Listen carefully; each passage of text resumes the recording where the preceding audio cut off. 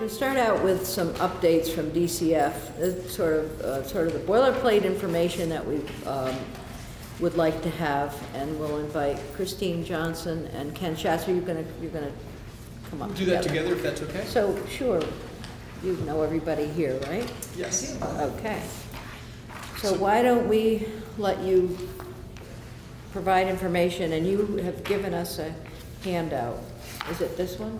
There's 3 handouts. So okay. It starts with Ken Schatz, the Commissioner of the Department for Children and Families. And with me is Christine Johnson, who's the Deputy Commissioner for the Family Services Division. We do appreciate the opportunity, let me just say, to have your committee ask us for updates. From my perspective, it is helpful to keep you informed about things that are going on of significance, and also to be available for questions, so that we can address issues that are on your mind that we might not have anticipated. So what we had in mind for today, first of all, Christine is going to be the spokesperson. She's much more knowledgeable and adept than me at the details, but we provided you with 3 handouts. One was the Child Protection Report, which is, as you may know, required by statute that we produce annually to provide you information about the calls to our hotline and our responses to that with respect to abuse and neglect. We'll also give you an update regarding our caseload, and that's the longer sheet. As some of you may recall, we've done this on a semi-regular basis in the past to give you a sense of the actual trends of the different kind of cases that come into the child welfare system, and frankly, our workload issues and challenges. The third piece that we will talk about is there was a recent review by the federal government with respect to our National Youth in Transition database. So basically, we do have work that we do with youth aging out of the system and how successful we are in terms of enabling them to be successful members of our community. And so Christine will also talk to you a little bit about that review and things we learned from it. So that's the overall thought that we have, and so I'll turn it over to Christine, and glad to answer questions as they come up. I appreciate the light too. That's a light. That's great. Yeah, we didn't want to fall asleep. We didn't want anybody to fall asleep. Thank you, Peggy. Great. Terrific. Thank you, Christine. I'll go ahead and jump in because I may have put you to sleep had we, talking about no, you won't. Data without the lights. So I appreciate that, especially on this dark day. So if you take a look at the color, the spreadsheet in color can really give you a sense. These numbers do date back to August 1st, and so we expect to have those numbers updated in October. We can certainly come back and talk about those numbers then. But just really briefly, and then I'll allow you to ask some specific questions. As of August 1st, we had 1,328 kids in the custody of DCF. We had 705 that were conditional custody orders, and what that means is that a judge has ordered a child to live with a family member, a relative, or somebody that is known to the family. And then we had 516 cases that are called family support cases, and those are cases that rise at a risk level of high. And so the thinking is that if we open a case that can support the family and help provide them with some resources and services, that they would then be able to essentially be a light touch on our system and not have to come in the door of custody and potentially avert having the legal and the court involvement. So we are sitting at 1,328, and let me stop there before I go into some of our staff vacancies and hiring updates, and just ask if you have any specific questions regarding caseload. So this is a point in time that we're looking at? Yes, that's correct. And if we were to look at this overtime, what would the 1,328 look like?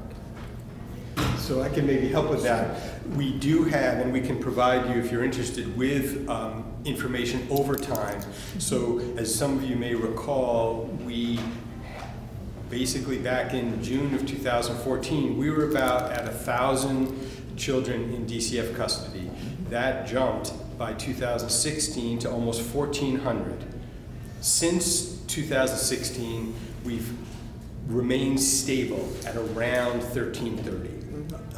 And so the good news in part is that that number has not continued to increase. Again, we've talked a lot in the past that the opioid epidemic has been a major driver of more children coming into DCF custody. And again, the state, as you know, has done a lot to try to address that issue. But in terms of our custody numbers, that has remained steady. But one of the things that is worth noting, and Christine may talk more about it, is we also have seen some increases in children who we support or supervise and families that we support in terms of two particular areas: conditional custody orders, which is when the court gets involved and doesn't put the child into state custody, but says the court is going to impose some conditions and wants DCF to supervise those conditions. That has jumped from approximately just under 400 in June of 2014 to now we have 705 children under conditional custody orders. That's a significant challenge for us. The other thing is with respect to youthful offenders, which is an initiative, and we've talked about that in the past, that is important with respect to recognizing emerging adults and wanting to address their needs in a more appropriate manner. But that number has also substantially increased our caseload because of arguably its newness, and so we're seeing substantial increases in the number of youth on probation. So let me stop there. I have a question. In regards to areas of the state, the different districts, are there any district areas within the last, during 2019, where there's been a significant change, where you would have any concern, or, the numbers have kind of escalated more than, they might normally? I don't know if you wanted. So I think sure. I think that the court puts out, and I don't know that we provided it this time, but we may have. Judge Grierson might have provided it last time. So there is data from the court that is very helpful to look at the number of filings of abuse and neglect petitions by county. I think that we've talked a little bit in the past, particularly about Franklin County. Interestingly enough, their numbers actually went down in fiscal year 19, which is some good news. Okay. Overall, as I think you may recall from our last meeting, the numbers of abuse and neglect filings did go down statewide in fiscal year 19. So that obviously is a trend that is helpful. What I would say is that to really respond to your question specifically, there's no area of the state that I'm aware of looking at this data that has a significant increase in filings in fiscal year 19. That trend is down pretty much statewide. There's a couple of there's a case-by-case determination, but by and large, it is statewide, the reduction. Thank you.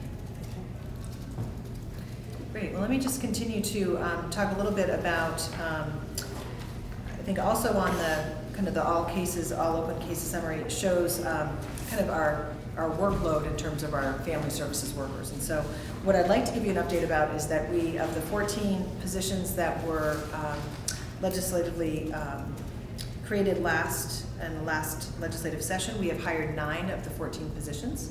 So we have 6 new family services workers, and 3 that have been hired, and 3 are under recruitment. So we've hired 1 in St. Albans, 3 in Burlington, 1 in Rutland, and 1 in Morrisville. And as I said, the other 3 positions are under recruitment. We have 3 resource coordinator positions as part of that pool. 2 have been hired, 1 in Rutland and 1 in the Berry district, and we're recruiting right now in Brattleboro.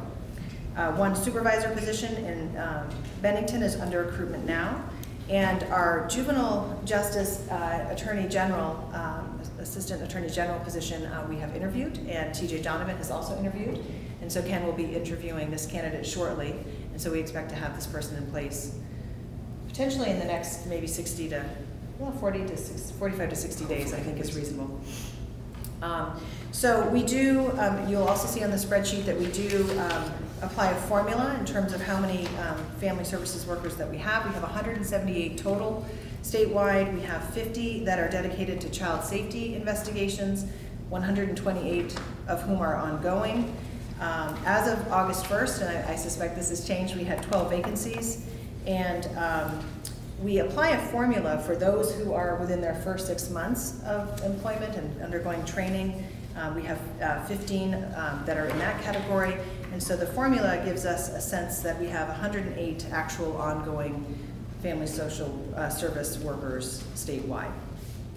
Our hope is that the new positions, the 14 new positions, are going to help us to reduce our caseload totals and really get us to a stable place where we can really focus on the retention. I think we are doing a very good job of filling those positions. We have a very specific process that Sheila Dronolo in my office shepherds. She knows where all of the vacancies are and where all of the positions are in terms of hiring, and really does a good job of managing those statewide, so we have a really good pulse on how we get people in the door and hired to do this work.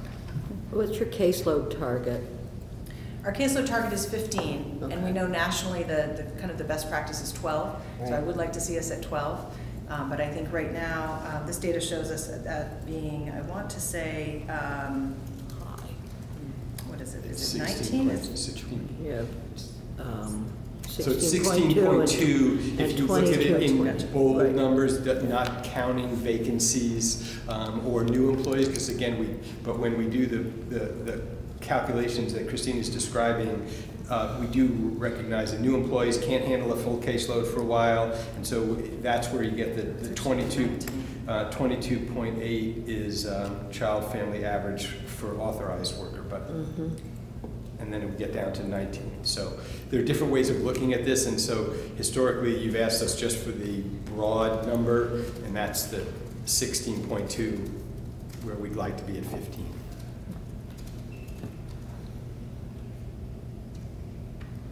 All right, any other questions about the caseload before I move on to the? No, but thank you for putting it geographic distribution. It's really helpful. Oh, good. Yeah. Okay, good. If we could switch over now to the 2018 Child Protection Report. I'm just going to briefly give you a kind of an overview of what's contained in that report that hopefully you'll find helpful. We had over 20,779 reports of child abuse and neglect were made in 2018. This is pretty consistent over the last several years. It's 77% of those reports were from mandated reporters, and 17% were from unmandated reporters. Of those 20,000, we had 5,326 child safety investigations. 3,173 were actual investigations, and 2,153 were assessments. So the 5,326 are about 25% of the total reports that were made, and that is pretty consistent over time. We had 1,281 cases that were opened for ongoing services in 2018. So of the 3,173 investigations, we resulted in just under 1,000 substantiations. We had 1,182 individual child victims, and that number is going up. That's the highest number we've seen in 14 years. We also had 1,036 incidents of abuse. So we talked about the numbers that we have in custody. I'm sorry. I was just wondering if I haven't looked through this whole thing, if it's broken down by gender and age. This in front of us is not, I don't believe, but we can get that to you. Okay. Okay, great. Yeah. Good question. So the one thing I do want to point out, though, is that the reports of child abuse and neglect did decrease slightly from 2017. I think we're down, I want to say about 400, just over 400 in terms of fewer reports from 2017. So I think that is potentially a good sign. I also want to point out that the majority of our reports of child abuse and neglect come from our educational system. And you'll also notice, for the first time, this report has juvenile justice data, actually extends into some of 2019 as well. And you will notice that our youthful offender caseload has risen sharply. And so we are working on getting a sense of what that is. We know, of course, with the law change in 2016, but trying to figure out how we've gone from 33 in 2017 to 533 or 34 in 2018. Is there anything else that you want to add data-wise? Well, Or- I do want to just add the context, and you just touched on it, but just to say the reason you ask us to do this on an annual basis is to recognize that we do need to pay attention as a community to child abuse and neglect. And we obviously convey a message on a regular basis that if people believe a child is being abused or neglected, if they suspect it, they should call. That's what the hotline is about. It's really important. It has been of concern that the trajectory has been going up. On the other hand, we certainly don't want to dissuade people from making those phone calls. The fact that this year, as Christine pointed out, the numbers went down a little bit in terms of calls is certainly, hopefully, a good sign. But at the same time, we do see increased numbers of victims. So the challenge, I think, for us as a community is to recognize that abuse and neglect is a reality. And we want to address it to keep children safe. That's really what this report is all about, to sort of provide you with some data and information. At the same time, I can't resist making the plug for the CHIN's work group recommendations in terms of prevention and early intervention to try to prevent this from happening, particularly through the home visiting approach. And we talked about that at our last meeting, but I think to me it's directly related, because we do as a community need to do our best both to address those child safety situations, but also to prevent. So as you're collecting information and you're seeing a decrease, there's no way of knowing who's safe out there. But are you, and we're also putting in place the home visiting programs. So is there data being collected from those programs which help us understand that there might have been, there could have been a problem with this family, but it was prevented because? Is there any way to get at that? So, or has that been put in place? It has not been put in place yet. The systematic approach with respect to focusing on outcomes related to prevention of abuse and neglect has not been put in place yet. We have an array, to be fair, of home visiting programs, which do excellent work, and they particularly focus on health outcomes. What the CHIN's work group recommendation is asking is for an appropriation to allow us to start pilots of combining what's referred to as the Dulce model, or embedding family support workers that are not DCF workers, they're parent-child center staff, in pediatric practices to build on the successful public health approach of the fact that 95% of infants who go to within 6 months their well baby visits with pediatricians. We want to build on that and combine that with home visiting. So that is the proposal. You have not funded it as of yet. As we talked about in the last meeting, we are going to be coming back to you to ask for funding in the fiscal year 20 legislative session. But the expansion of Dulce is taking place. I mean, there are 3 additional. That's correct. Sites. But that does not have a home visiting, an expanded home visiting component attached to it. Okay. So that's where we need, we'll be asking for your support for funding through the tobacco litigation money that you have put a fence around. Right. So it is available for pilots. Okay, good. So then your sense is that that would make a difference within the Dulce sites? Yes, combining Dulce and an expanded home visiting capacity, we do believe will make a very positive difference. Okay, thank you. Any other questions before Christine goes on? I mean, Deputy Commissioner, I'm sorry. No, you can call me Christine, that's fine. I certainly answer to that. All right. I have just a few updates I'd like to provide you, and then I think that'll round us out, so I don't know that we need all of our time.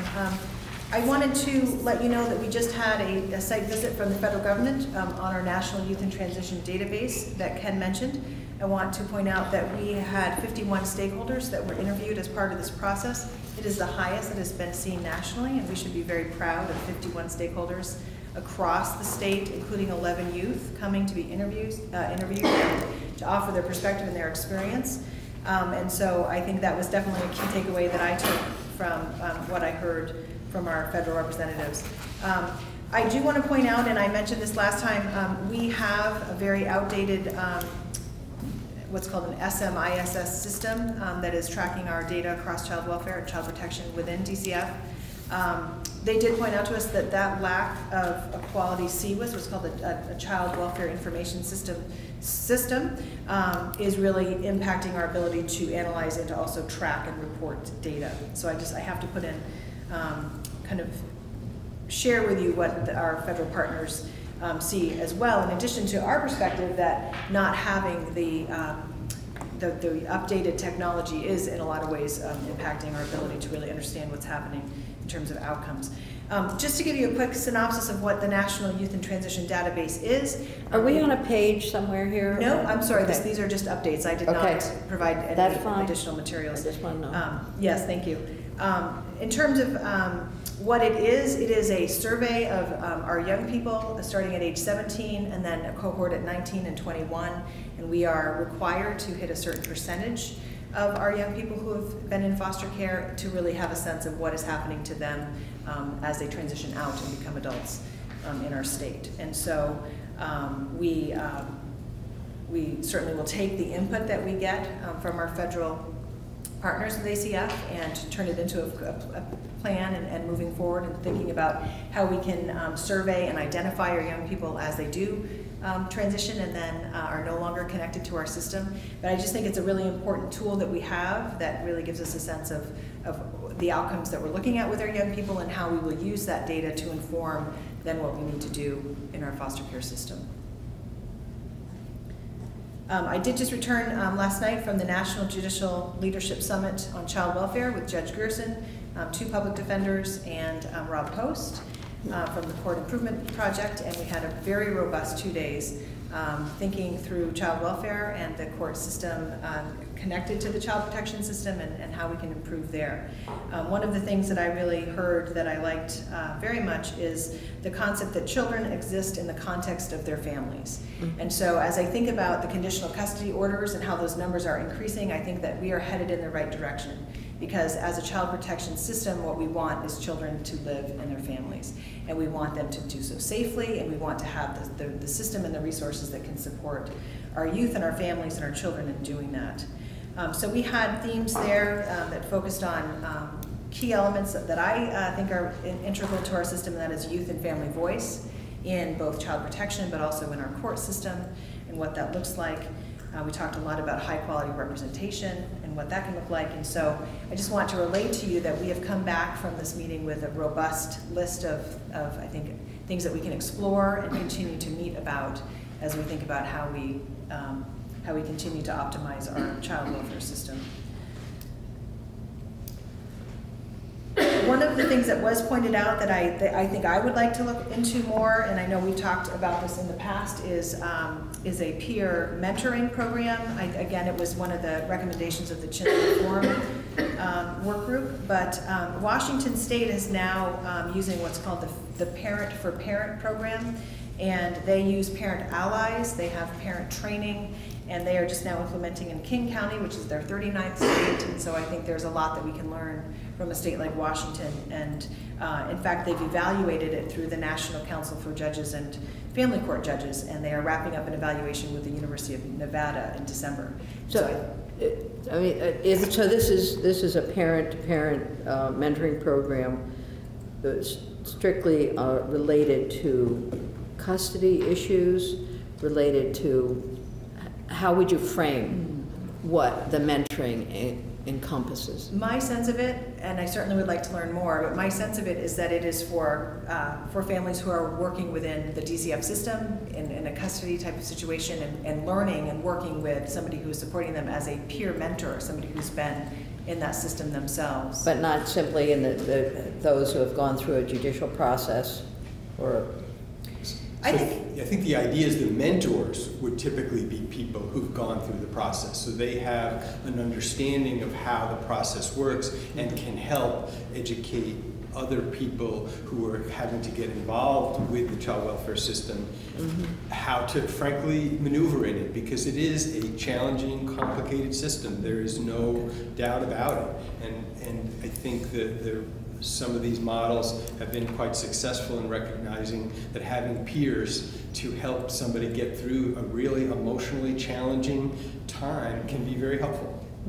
So it's really a systems navigation. Is there support also about, in addition to the case manager, is there help with that, with exactly how the family might modify itself to support the child?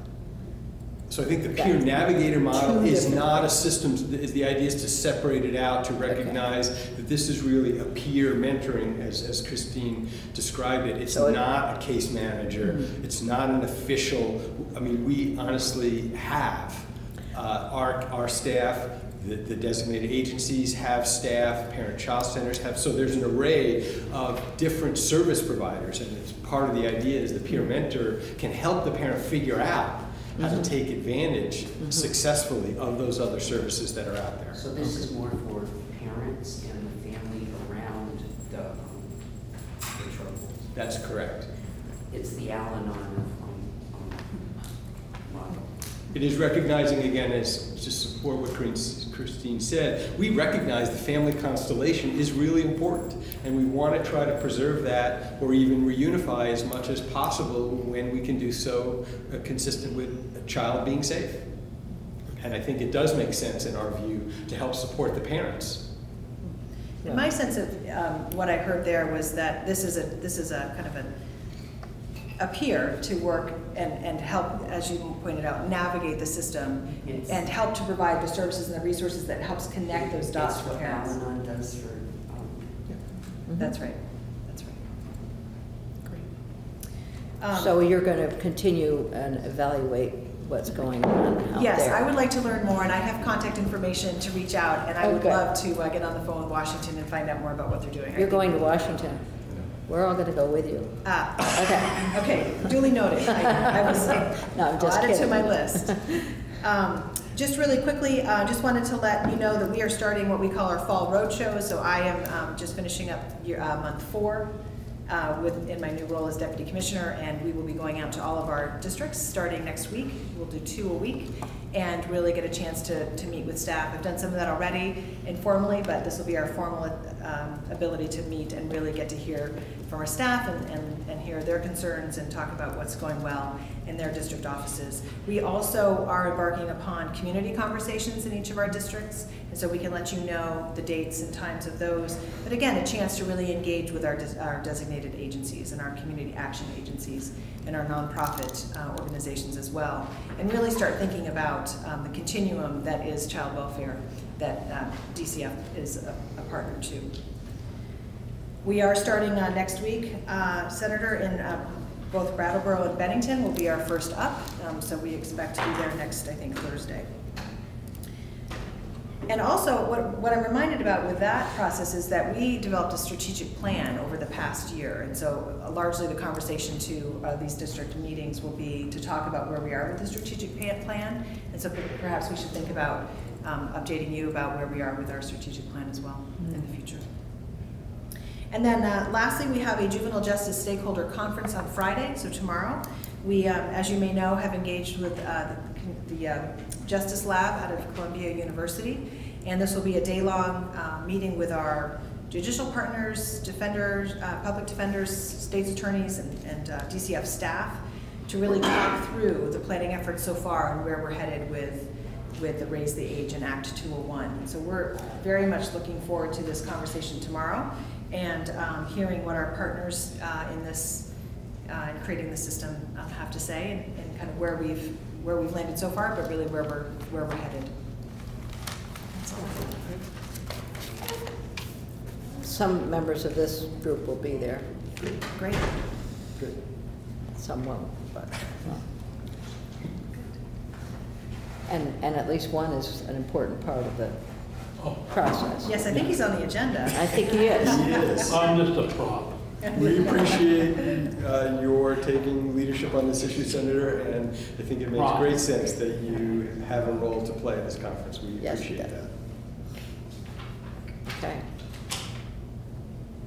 Is that it? I'm done. Wow. Well, sounds like a lot of work, seriously. and the road trip that you're on, road show you're on right now. So can you talk a little bit about exactly what happens when you go out on the road and go to Bennington and Brattleboro or other Newport or Sure. else? Well, in my new role, really, it's getting out and meeting all of the staff that work Okay. for Family Services. And we chose to have it be specifically just a Family Services staff meeting as opposed to opening it up to our partners, which is why we're coming back and having more of the community meetings, because I definitely value both. But this, for me, is really a chance to get out and meet all of the staff, talk about my vision for Family Services, as well as to speak about the implementation of the strategic plan and get staff input. So when you talk about not meeting with the partners, so who's excluded with that? Well, for example, we could have opened up the road shows to our economic services staff and our other divisions, and we could have asked corrections to come and meet with us as well. That will be more of the community conversation meeting, just because, again, being new in this role, I thought it was advantageous to really spend some time listening and hearing from our Family Services Division staff.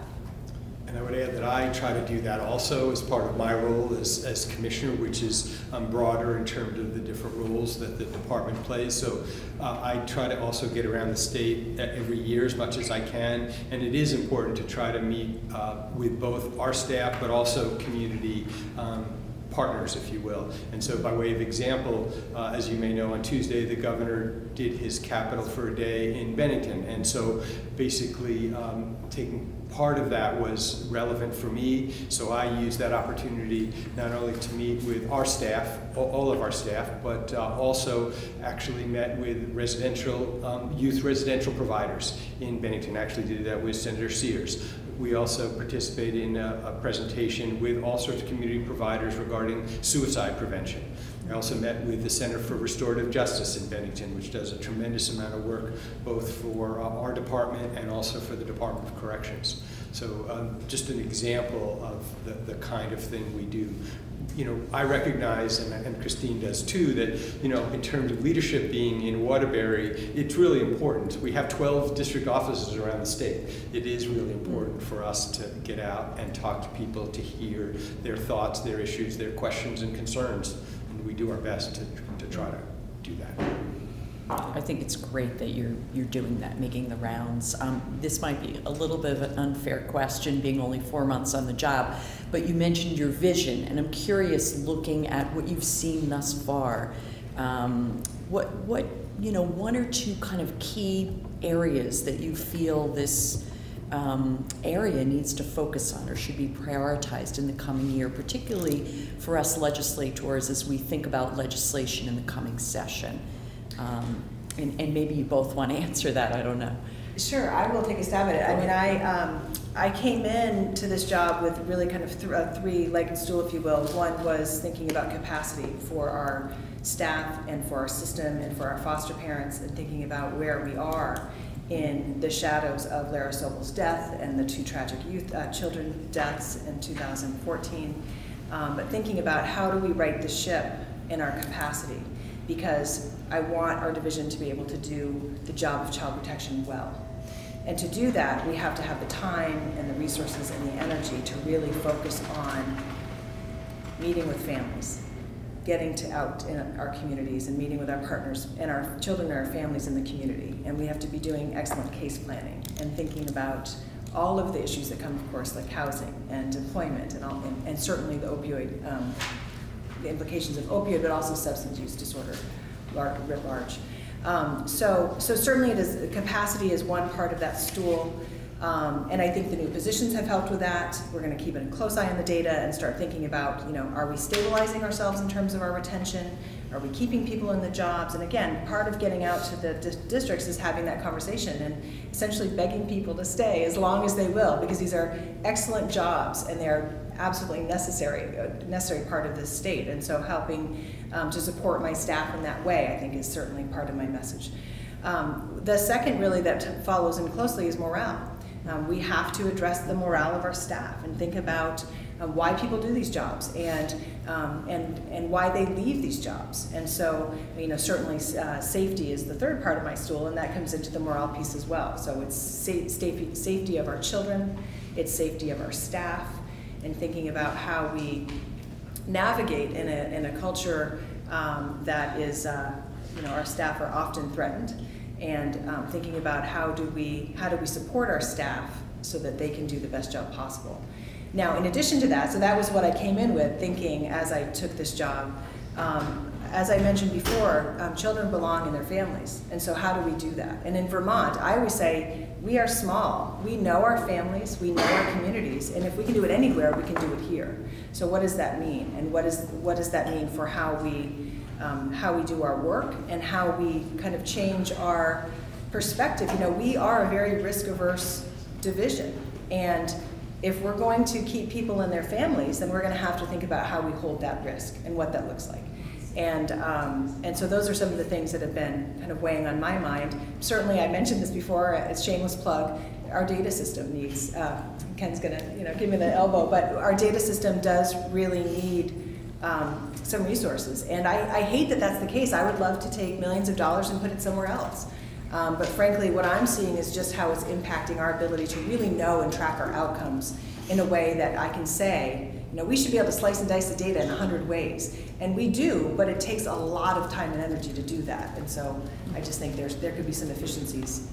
If I were in a district office looking at data, would I have the capacity that you're talking about? Are you talking, is it at each district office where this is an issue, a challenge, or is it in the collection of all the data statewide that it's the challenge? It's both, because our SSMIS system is so outdated that in order for our staff to use it, it's just, I mentioned last time I was here, it's from 1982, and so it's too wonky for staff in the district, and I'm going to keep saying it, but no, it is old, and so the idea being that it's impacting our staff on the ground in the districts, but also certainly at central office. And I don't know if you have anything else to add. Can I ask Senator Westman a question? I mean, I think he's been on the IT committee. I have been, and so the progress that we've made, I think we're slowly getting a handle. Is DCF unusual or just part of the problem? They aren't even, it isn't only just state government, it's everywhere. And I think IT systems have all of us over the barrel. Yes. I agree with that. I think that is quite accurate, that it is not just us, it's a statewide problem. Well, no, I'm saying it's not only state government. No, I get it, yeah. It's also out in Our designated agencies, well, our designated, support. I'm sitting in a hospital board meeting, and we have 4 different systems, and they're all too old, and no one knows how to get a handle on it. I think we're better, slowly moving, but we aren't good at this. Thank you. So the challenge is IT. So it should make you feel better that Yeah. people are having Misery loves company, right? Yeah, let me be clear, it doesn't make me feel better. Boy, they want to be at the top of the list, right? That's right. The difficulty is prioritizing those upgrades. I just want to, if I might, Go ahead. one comment, and that is my experience over the years that the #1 problem is staff burnout. You're dealing with some very challenging kids, and anything that can be done, and I realize that it's frustrating to deal with IT problems and all these other things, but I think staff burnout, you're dealing with some really difficult kids, and I can't imagine I can imagine because I've done it, going home after a long day and then, not taking it out on the dog or something else. So it's really, I hope that we develop more and more understanding of the challenges that our state employees go through, and particularly in DCF, dealing with some of the challenges. We really appreciate that comment, because you're absolutely right. We know that, and obviously Christine talked about morale, and that's part of what relates to burnout and turnover, and I think that we have worked very hard to try to support our staff, and I think that we always have more to do, but it is a really challenging role. I mean, I have talked a lot in the past about how hard it must be on a day-to-day basis for a family service worker to have to make these incredibly challenging decisions about children and family. And your point is very well taken, and we do try our best to support our staff, but it's an ongoing issue for us. I will say on a bit of a positive note, because I think you hear a lot about workforce as an issue or a problem. When Christine filled me in on how we're doing in filling the new positions that you authorized, it's pretty good news that within a couple of months, we have filled 9 of 14 new positions. So the reality is, yes, it's an incredibly challenging role to play, but it is good to know that we do have people in our community that are willing and interested in entering this field. What we need to do is support them so that they stay. Well, one of the problems that we have as legislators is we hear from constituents that DCF is doing this, DCF is doing that. They're horrible people. So we recognize that our role is challenging and difficult. When we're asked to do a child safety intervention because of abuse or neglect, we're walking into a situation with a family, and honestly, they're not going to welcome us. We appreciate that. We try to be respectful. We try to recognize, and Christine, I think, has articulated very well, that we do appreciate the role of families. We also need to protect children. The reality is we know that people are not always going to be happy with our intervention. We do try to be very careful and thoughtful. Actually, I will say we also appreciate the fact that there are all these procedural safeguards. The fact is Vermont is very good about making sure every child, every parent involved in a juvenile court matter has an attorney. And the child also has a guardian ad litem to at least protect, to make sure that we're not overstepping the appropriateness of our role. But again, I appreciate the point that I know complaints come in. We take them very seriously when we get them. We do review cases when asked, and we're not perfect. I make mistakes. That is a fact of life. I think for me, it's helpful to acknowledge that and recognize that, and be open to hearing concerns and complaints and trying to improve. I just want to say I know anecdotally of good work being done with family service workers up in the St. Albans area, and I think if there's a way to systematically make that happen across the state, I think that, as you say, these decisions are so difficult to make, and as much as we can minimize the stressors on these people making the decisions and really create a place for them to process whatever they're dealing with, I think that we'll end up with better decisions in the end. So, but anyway, I know they have good work happening up in St. Albans. And they do in Middlebury too. I hear good things, and I hear good things in my own district. So I don't know about Senator Sears' district. I'm sure it's great, but we get the good and the bad. All right. Any other questions, Kelly or Rich? Is there anything else we need to know? Wait, there's a lot we need to know, but this is good. There's a lot of good stuff here. We appreciate your taking the time to come in and share it with us. Okay. Thank you very much. Good. Good luck on the road trip. Thank you. And going to Washington. Okay. So the child care advocate or ombudsman model is something that I know that many folks have been talking about and are interested in. So we've invited in Amy Brady. You're first on the list. And if there's anyone, if you decide that you need to call someone else up at the same time, you can do that. But we can all come up together. Okay, that's great. As well. Thank you. That would be great. So, Rachel? I have a PowerPoint, but it doesn't look as though it's going to be up, so you'll have a copy of it, I'm sure. We have a copy? Yeah, I think we all, do we have it also on our iPad? So. Yeah, it should be on your iPad. It's posted. Okay, cool. But we had some technical issues with the It's screen. always prettier on the iPad. Unfortunately. And Representative Pugh is on her way. She'll be here at 1:30, so we'll have this.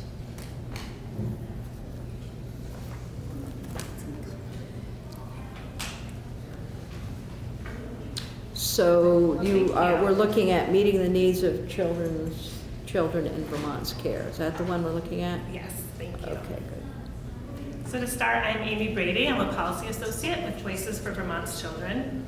Full disclosure, I'm also a foster parent to a remarkable 5-year-old daughter who also woke me up 6 times last night, so I'm trying my best to be clear thinking. I truly appreciate the opportunity to offer a broad overview of an Office of Child Advocate.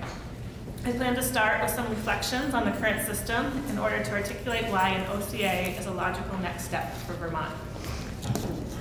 As you just heard, the numbers fluctuate, but we had 1,182 substantiated victims of abuse or neglect in 2018. We know that these numbers are higher than they've been in the past. We would like to see them go down, if it's appropriate.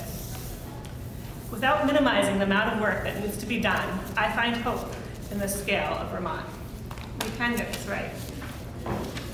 We can assume good intent by all. These kids have an army of people who are there to make sure that their needs are met. They have their biological family, often their foster family, DCF staff, court, community providers, educators, and more. I truly believe that we can make Vermont a model state. We have to start with some questions. How are we doing? Right now, it is really difficult to know. What measures are we using? What data do we have? We've heard quite a bit of testimony that our data is lacking. I'm watching youth in my community as they experience foster care. Some of them soften when they enter a safe home. Others crumble. Their attachment grows to become reactive and their behaviors escalate. They often blame themselves for their situation. They feel rejected. They feel disconnected. We need to listen to these youth in order to better meet our needs. So for our data, the data that I've seen has a few themes that are worth noting. Children and youth who have experienced our foster care system have less desirable outcomes than their peers. This is not surprising. Foster care is a response to trauma or neglect, and removing a child from a home is also traumatic. But in an equitable state, these children would have the supports that they need to have comparable outcomes to their peers. We do need more data, but we also know enough to know that we can improve. We have stories. I've spent a lot of time listening. There's seriously a lack of trust in our current DCF system. I've hosted meetings with youth, with foster parents, with kinship care providers, with families of origin, with women's in the Chittenden Correctional Facility, with service providers, people connected to the courts, and more. I always start out by asking just 3 questions. What is working well? What would you like to change? And typically, I'm there for about 2 hours and we never get to the 3rd question. And the 3rd question is really the most important one. It's if you could dream up a system that works without limitations, what would it look like? The limitation of stories is that there's no way to see the full picture. DCF is unable to respond for multiple reasons, including confidentiality constraints, lack of time to do the relational work that is necessary to build trust.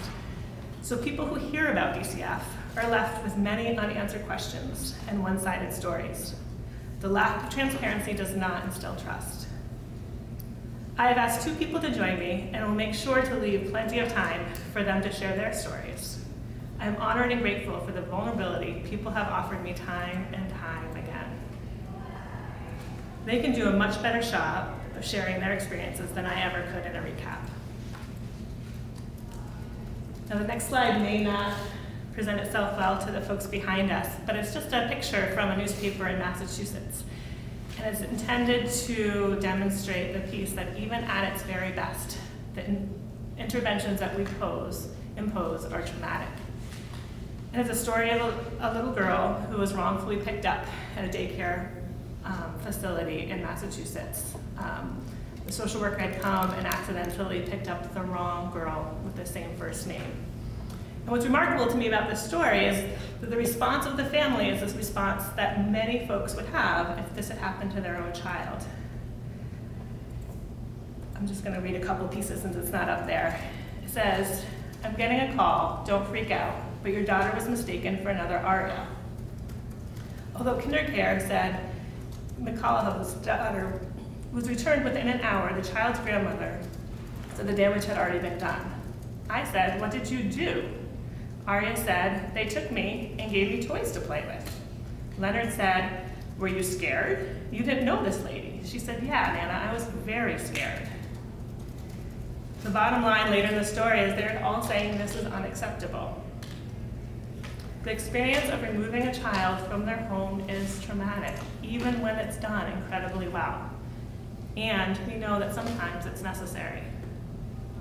The message that I have heard most clearly is that we need to listen to kids more. They're consistently reporting that they are not being heard. They consistently report that the investigator or the family support worker built a relationship with them, got them to talk, then disappeared after that. They lost all control of their lives and no one talks to them anymore. And this is unacceptable. We all know that the cost of inaction is high. My favorite quote is from the Citizens for Juvenile Justice. We start out recognizing them as victims, then fail to help them heal, and eventually punish them for expressing their pain. Our child protection system has a profound responsibility. The state is given power to intervene on behalf of children. Once we do that, are we meeting our commitments to these kids? So we ask ourselves questions. Are we at our best? If we say a parent is neglectful, is the state modeling responsive parenting? If we say a child's dental needs and medical needs have been neglected, is that child getting to the dentist and the doctor after they come into care? If we say that a child was abused and requires supervised contact, are we offering that in a way that helps the child heal? Is our system child-centered? Do the youth transitioning into independence have all that they need for their adult lives? We shouldn't assume that poor outcomes are a direct result of poor practice, or that good outcomes are a direct result of good practice. We are left with many questions and many opportunities for advocacy. So the question arises, do we know what it will take to improve? We have an abundance of research, which will continue to evolve. We have some state data, but would benefit from more. I am personally a member of several work groups, and there are many more, each working on different pieces of the system. There are stakeholder groups as well, for kinship parents, foster parents, and youth. However, we are still lacking an independent, unbiased, comprehensive evaluation of our system. We do not know. What we do know is that there is room for improvement. We also know that we are operating under human services. Our system will always be a human system. This is a strength, but it increases the need for accountability. Even in a well-designed system, family support workers have their own biases, their own stress, and their own lives. We can't expect them to be at their very best 100% of the time. But each child and family is entitled to the best that this system can offer. The urgency for them is acute, which is why an Office of Child Advocate is a critical component of a functioning system. One piece of this very large puzzle that is missing is external oversight. Transparency is a hallmark of a properly functioning government. DCF routinely asks families to be vulnerable in order to become better. And we are asking the state to do the same. If we know that kids will be better off, then we can take that risk. We are missing the power of a well-articulated public voice that creates a cycle of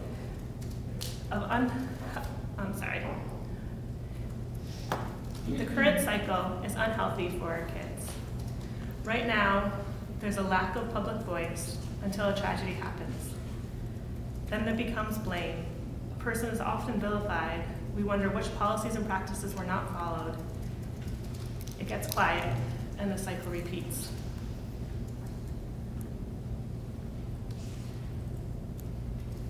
The Office of Child Advocate in New Hampshire has been structured in a way to be incredibly effective.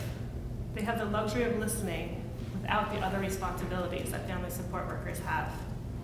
They're made up of two components. They have an ombudsperson and a child advocate. The ombudsperson responds to complaints with a credible review process, builds collaborative relationships for reform, maintains independence and impartiality, and listens to and informs the system. The child advocate turns complaints into building blocks for better outcomes, performs random and targeted case review to better understand trends, and makes recommendations to DCF, policymakers, and the public. There has been some concern that an Office of Child Advocate could create unsafety for the DCF workers who are already scrutinized often in the community. I've spoken to family support workers in other states who have similar offices, and they've reported the opposite. They said that they are most at risk when a family feels that the system is not working for them, and they have no one to turn to and no one to listen to their story. I'd included a couple of voices from the field, and I'm gonna hold off on sharing them in order to give time to our other guests, but if there's time, I'd like to come back to them afterwards. If I don't get to them, they're in your PowerPoint, but they're statements from DCF workers in New Hampshire, as well as some testimony that I've handed out to you from Dr. Moira O'Neill, who is the current New Hampshire Office of Child Advocate. She says that state advocates or ombudsmen may currently be the fastest growing sector of government, reflecting the widespread recognition that children's rights are limited and our voices are often unheard. An Office of Child Advocate is a critical component of a well-functioning system. If designed properly, it will instill trust when the system is operating as intended. It will catch individual transgressions before they cause permanent harm, and it will give the state an independent view of where to invest its time and its resources. If given the chance, I'd be happy to talk more about the current bill, H215. My goal is to make the system work for children. Many of your colleagues have told me we need to do something different. What can we do? In the past, I have agreed with more DCF workers, and I still believe that we need more capacity within DCF, but I don't think that's the only solution. Without comprehensive reform, we will continue to see the themes that keep many of us up at night. I've used New Hampshire as our example today, and they have become my go-to because they are newly established and have been extremely effective. However, Washington, Colorado, and other states have been very helpful resources, and we have a lot to learn from all of the offices. Colorado in particular, as they have been structured within a nonprofit setting and also as an independent government office. We are the only state in New England without an Office of Child Advocate and are missing a valuable opportunity to participate in regional think tank convenings for systematic reform. I'm going to pause and ask Rachel to jump in. My name is Rachel Grossman. I work as a family support worker. Would you mind speaking Oh, I'm into sorry, it? sure. Is that better?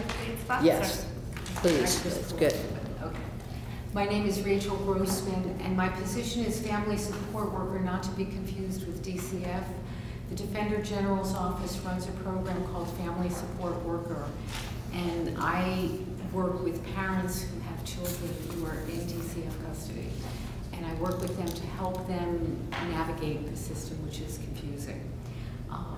So I'm just going to start off by telling you about two families that I've worked with and some of the patterns and issues that come up with for many families. All the names are not real names. So Deborah has 3 children. Deborah also has a cognitive disability. Her oldest child was taken into custody when it was discovered that she had a severe medical condition that had gone undiagnosed. Her younger 2 children were also taken into custody. Deborah's DCF caseworker didn't understand her disability, nor did the nurse at the hospital who tried to teach her how to manage her child's complex medical condition, nor did the Easter Seals worker who provided family time coaching, which is a program that they run where parents have someone observe them with their children and they have time to be given feedback and suggestions. No one at any point in the process acknowledged her cognitive disability and made an effort to provide reasonable accommodations. As a result, she failed to grasp the intricacies of her child's medical condition, and her family time coaching was ended due to lack of progress. Right now, the cards are stacked against Deborah's family reuniting, not because Deborah can't do it. With the supports that can be put in place, I have no doubt that she can parent her children. But the clock is ticking, and 2 of the children are in pre-adoptive homes. It's looking like these 3 children will grow up in 3 separate households. This family will most likely be split apart, and that's because of failures in the system, not because Deborah can't parent her children with good supports in place. We can do better than that. The second family I'm going to tell you about is Sandy and Michael. Sandy and Michael have 2 children who were taken into custody. These children absolutely needed state intervention. Sandy and Michael's apartment was beyond messy. It was unsanitary. Sandy and Michael were not attending to their children's medical needs. Their oldest child has a disability, and his unique medical issues were not being addressed. However, this was a wake-up call for these parents. They snapped to attention. They cleaned up their apartment, and they kept it clean. They immediately began cooperating with all providers and attending to their children's needs. Keeping our children safe is a huge challenge, especially when it entails removing children from their parents' custody. It is a confusing, bewildering situation that is traumatizing for every member of the affected family. Our system, while not perfect, can work. I have seen it work. I have seen parents whose children come into custody and, like Sandy and Michael, get right to work.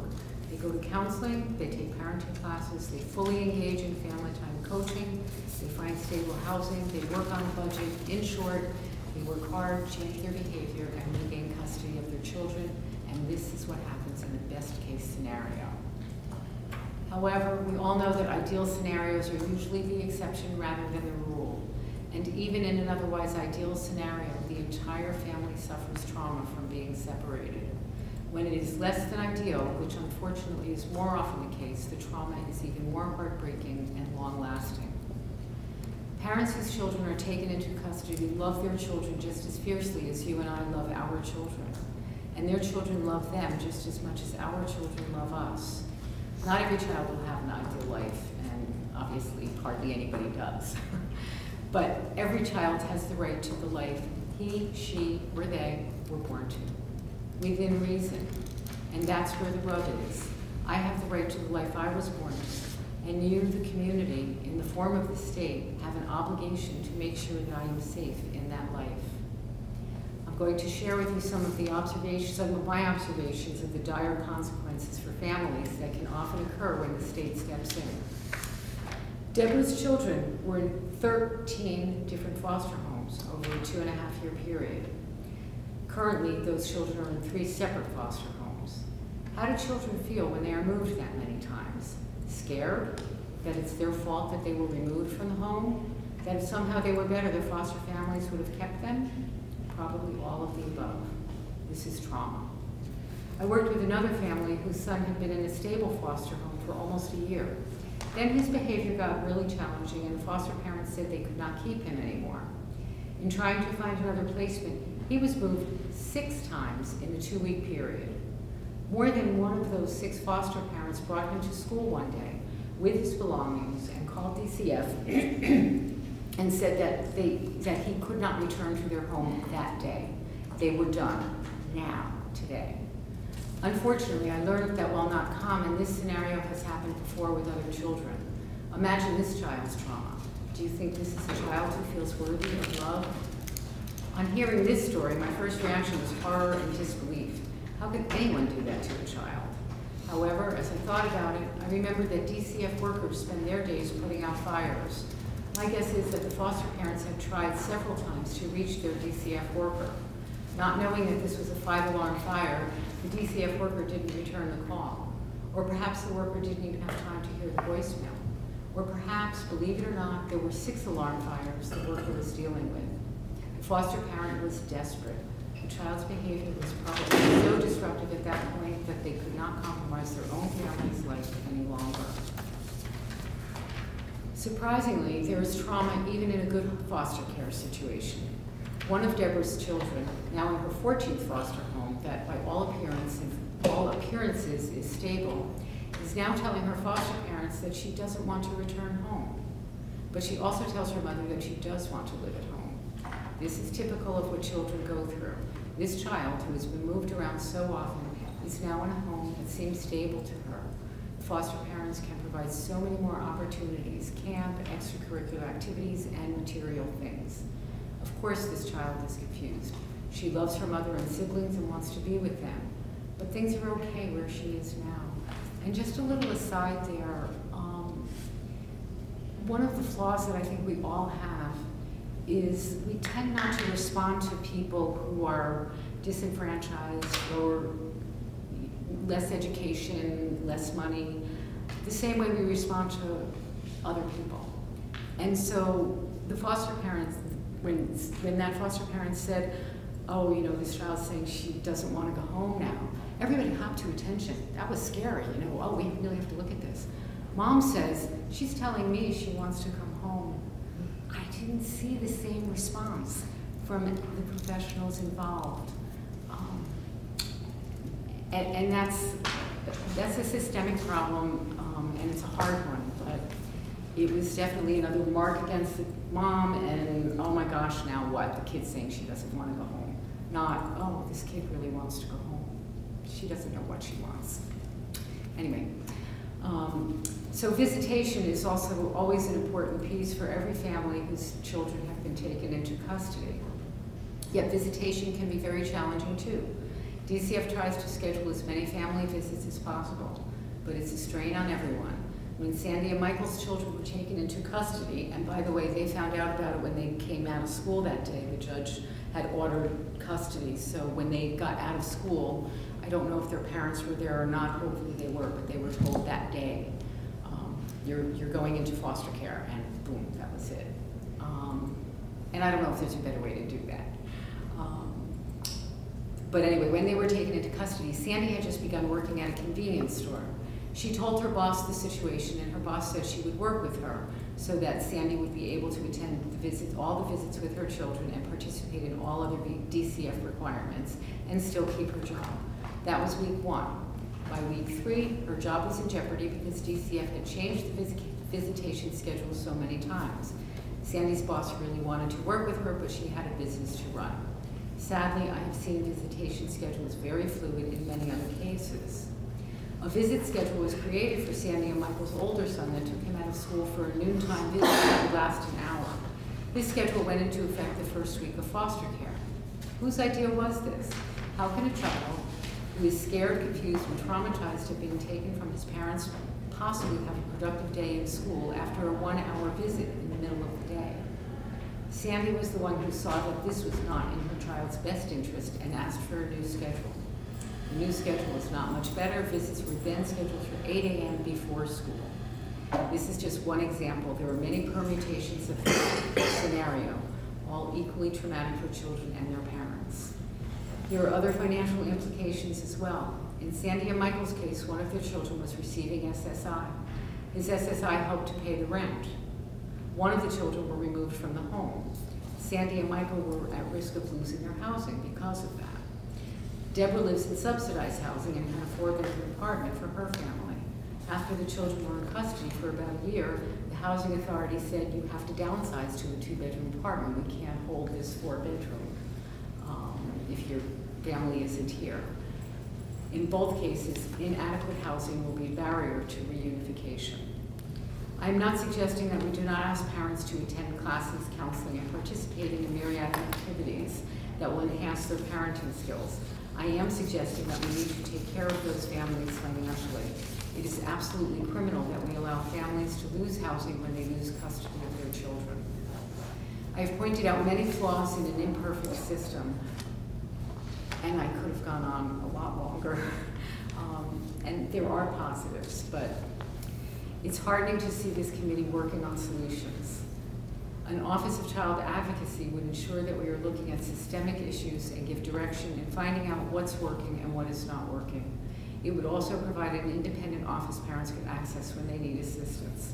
The families that I just described to you are by no means exceptions. I can change the names and the circumstances and issues are the same. The last time this committee met, there was discussion about having independent mediators involved as soon as the children are taken into custody. This is another way that could decrease tension between parents and DCF right from the start, creating a much better scenario for all the parties. I also believe that every parent should have a support person. Honestly, I am not trying to self-promote. However, the Defender General's Family Support Program is an effective way to support parents. And I can tell you that in Deborah's situation, I was able to work with her, and she now has a case manager from Washington County Mental Health who will be hers for life, who works with her on personal goals and parenting, and there are many other supports that agency may be able to give her. I was able to get her training at a hospital where they acknowledged her disability and worked with her. I helped her go to ABE, Adult Basic Education, so that she could get help with the math involved in managing her child's disability. And lastly, home health is coming in and supervising her so that she can put her knowledge to use. It may all be too little too late, but that's just an example of what was done because she had someone for her. And the DCF social workers don't have time for that sort of social work. And lastly, to use an overused phrase, let's think outside the box.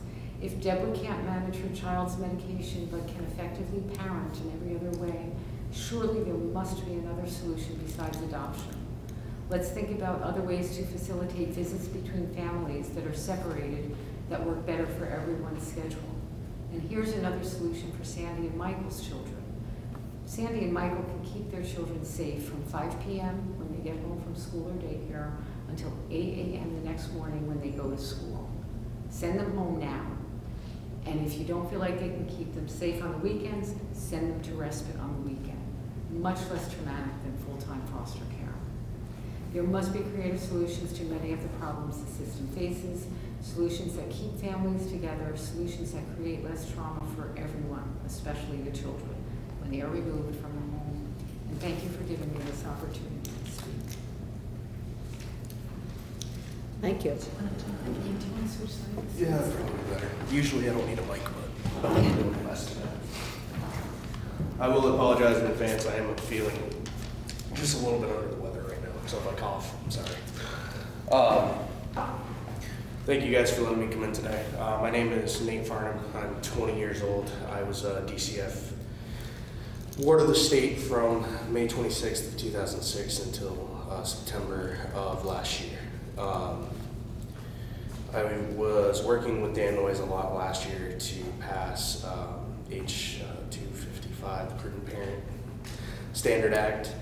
And I actually worked with Dan. I know me and Amy had been talking about this before I worked, and me and Dan had talked a lot as well, and he wants to start helping youth in DCF with a lot of stuff that we can do.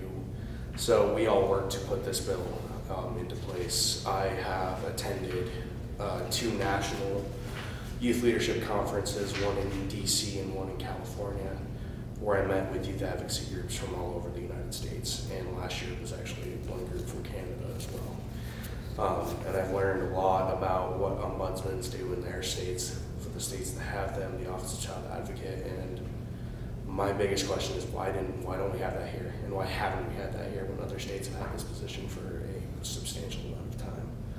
I believe that this position can more than help youth when they have a grievance against anyone in the system, whether it be DCF workers or not, whether the foster parents have an issue that they're dealing with, whether the biological parents had an issue. I remember a lot of the time I had a couple of different issues with a couple of different DCF workers that I had. I would file a grievance and would hear nothing back from it, and no resolution would come out of my grievance that I had filed.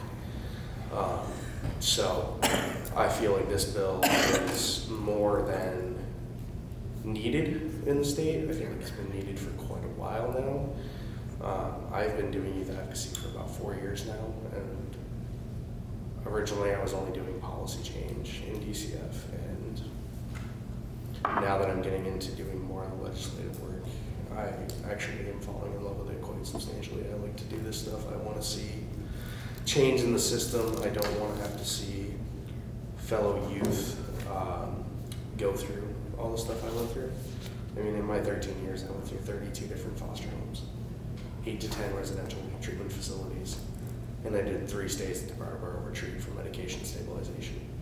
Within a year and a half, I was there for 6 months. I was out for 24 hours, and I was back in. And I went through probably 20 different medications in that 18 months of trying to get me on the right medication. You're fading away. Sorry, my voice is out of it right now. I know. I've been battling It's a not cough for easy. 3 days. No, it's really not. So that's why I'm here to testify. I want to see this bill get passed. I want to see the Office of Child Advocate get in. I'd like to see the ombudsman position be filled into the state as well, because I believe that they are 2 substantially vital positions that this state's DCF system has been lacking for quite a while. So, thank you guys. Thank you. Questions? I got Turning it over to Representative No, Pugh. you finish this, because I'm Never mind. just looking. Question? yeah, I do, but. Go. Oh, no. I guess, before you start, before I start, I'll tell you who I am. I used to run a group home for delinquent kids in Bennington. I've been a foster parent, and I may see the system from a different point of view than some view. And I see a system that is broken, I agree, but I'm not sure that the problem is solved by having more people. I think the problem is solved by having the courts do their job and making the right decisions. And when somebody should be taken out of the home and when they shouldn't be. It is an extremely difficult job to be a foster parent. It is the most difficult job I ever did. Let me tell you a little bit about my experience as a foster parent. And maybe an ombuds person could help me as a foster parent. I have a kid in my home with my wife and I who is doing very well.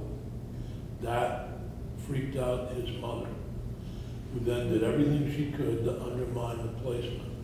Now, you may be taking the mother's side on this, and you may, but let me tell you, that kid is currently in jail and will be for a long time for some very serious crimes. And when he was 14 or 15, we had an opportunity to make a difference. We chose not to. We chose to undermine the system. And I blame the system for that. That's long before Ken Schatz or anybody here. I'm going way back. So those are some of my experiences as a foster parent. And yet you want to get involved in that and make it more difficult to provide permanency for that kid in a foster care situation. I really question that.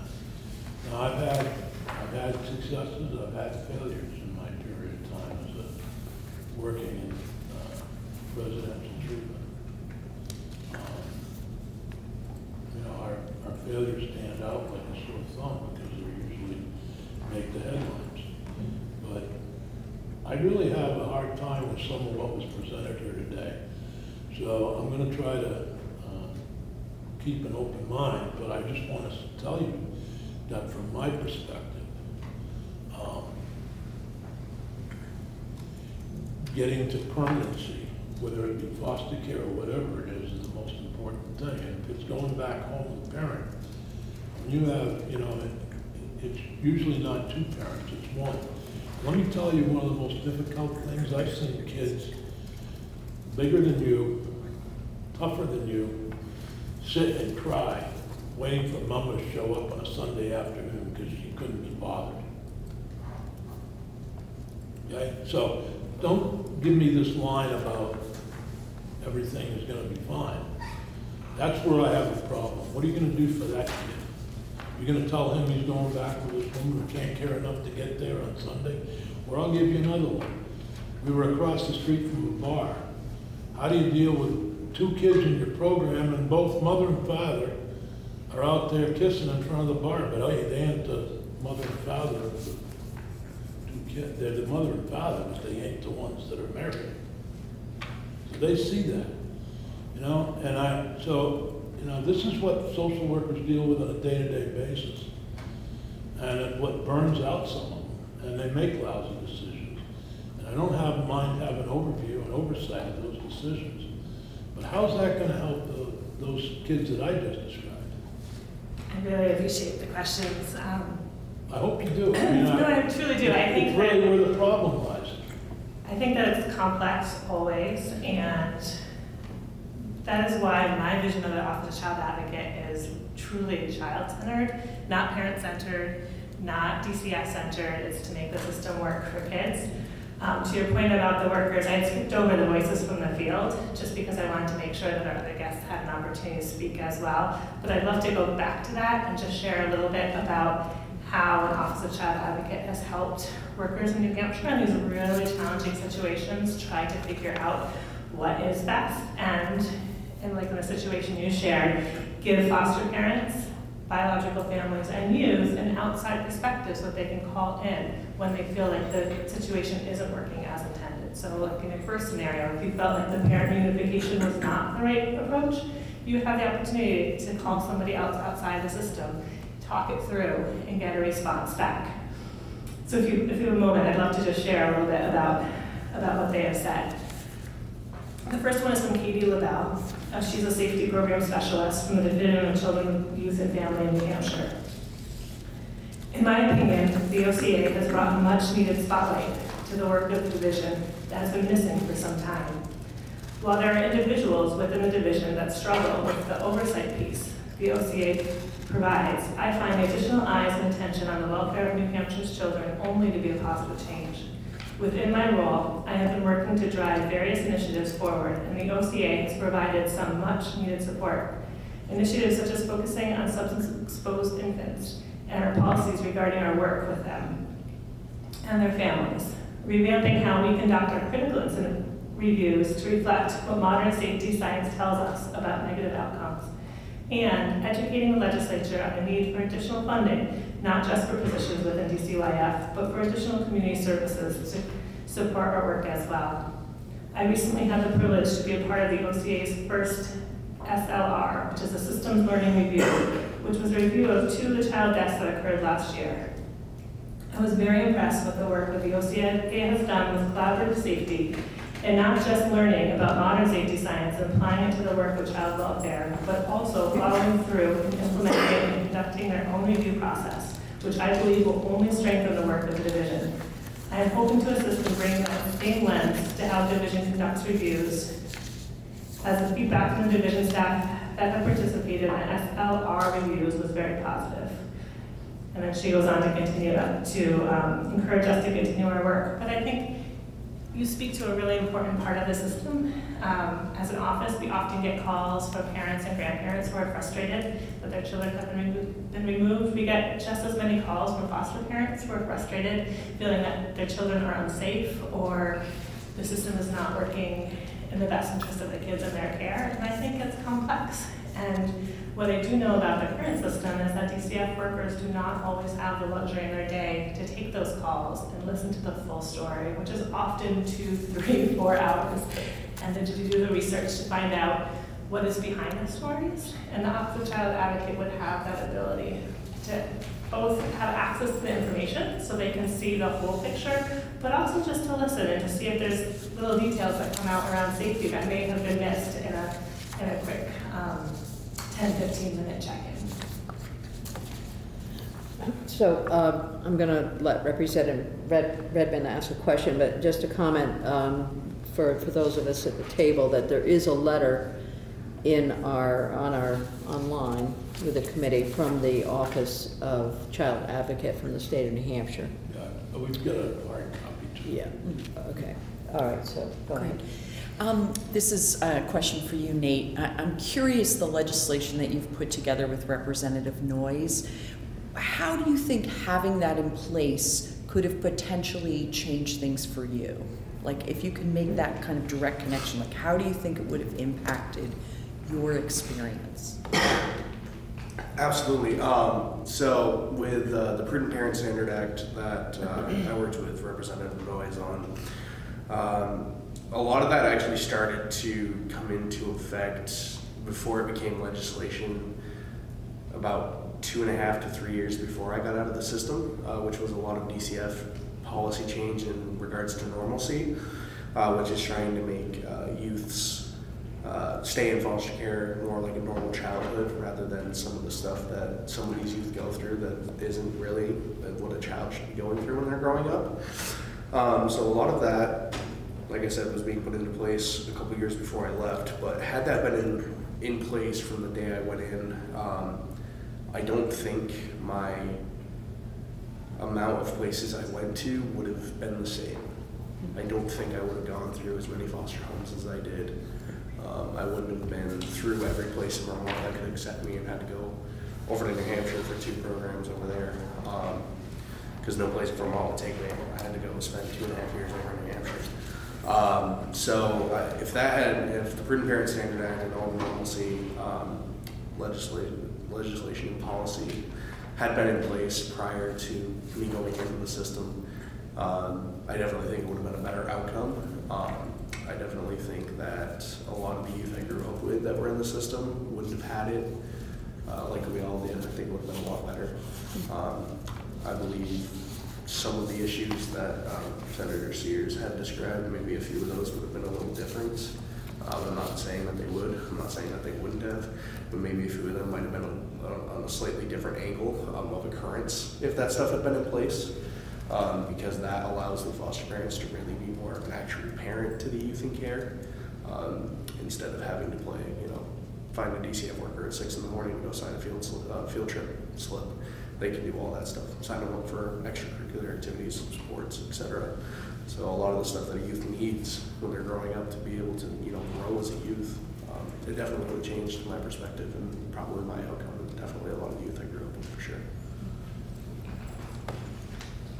Other questions? No, I think you guys got it. Okay. I do want to make clear, the number of foster placements is a problem.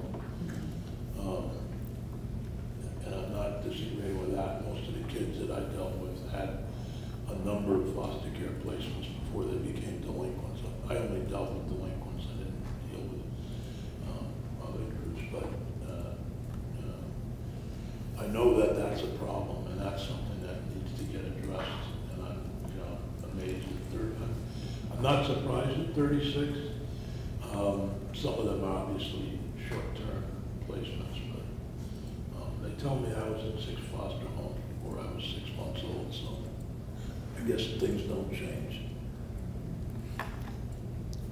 I have a question, and I apologize. I was on a plane and we had to return to the beginning place. No. And then, so we got to start again.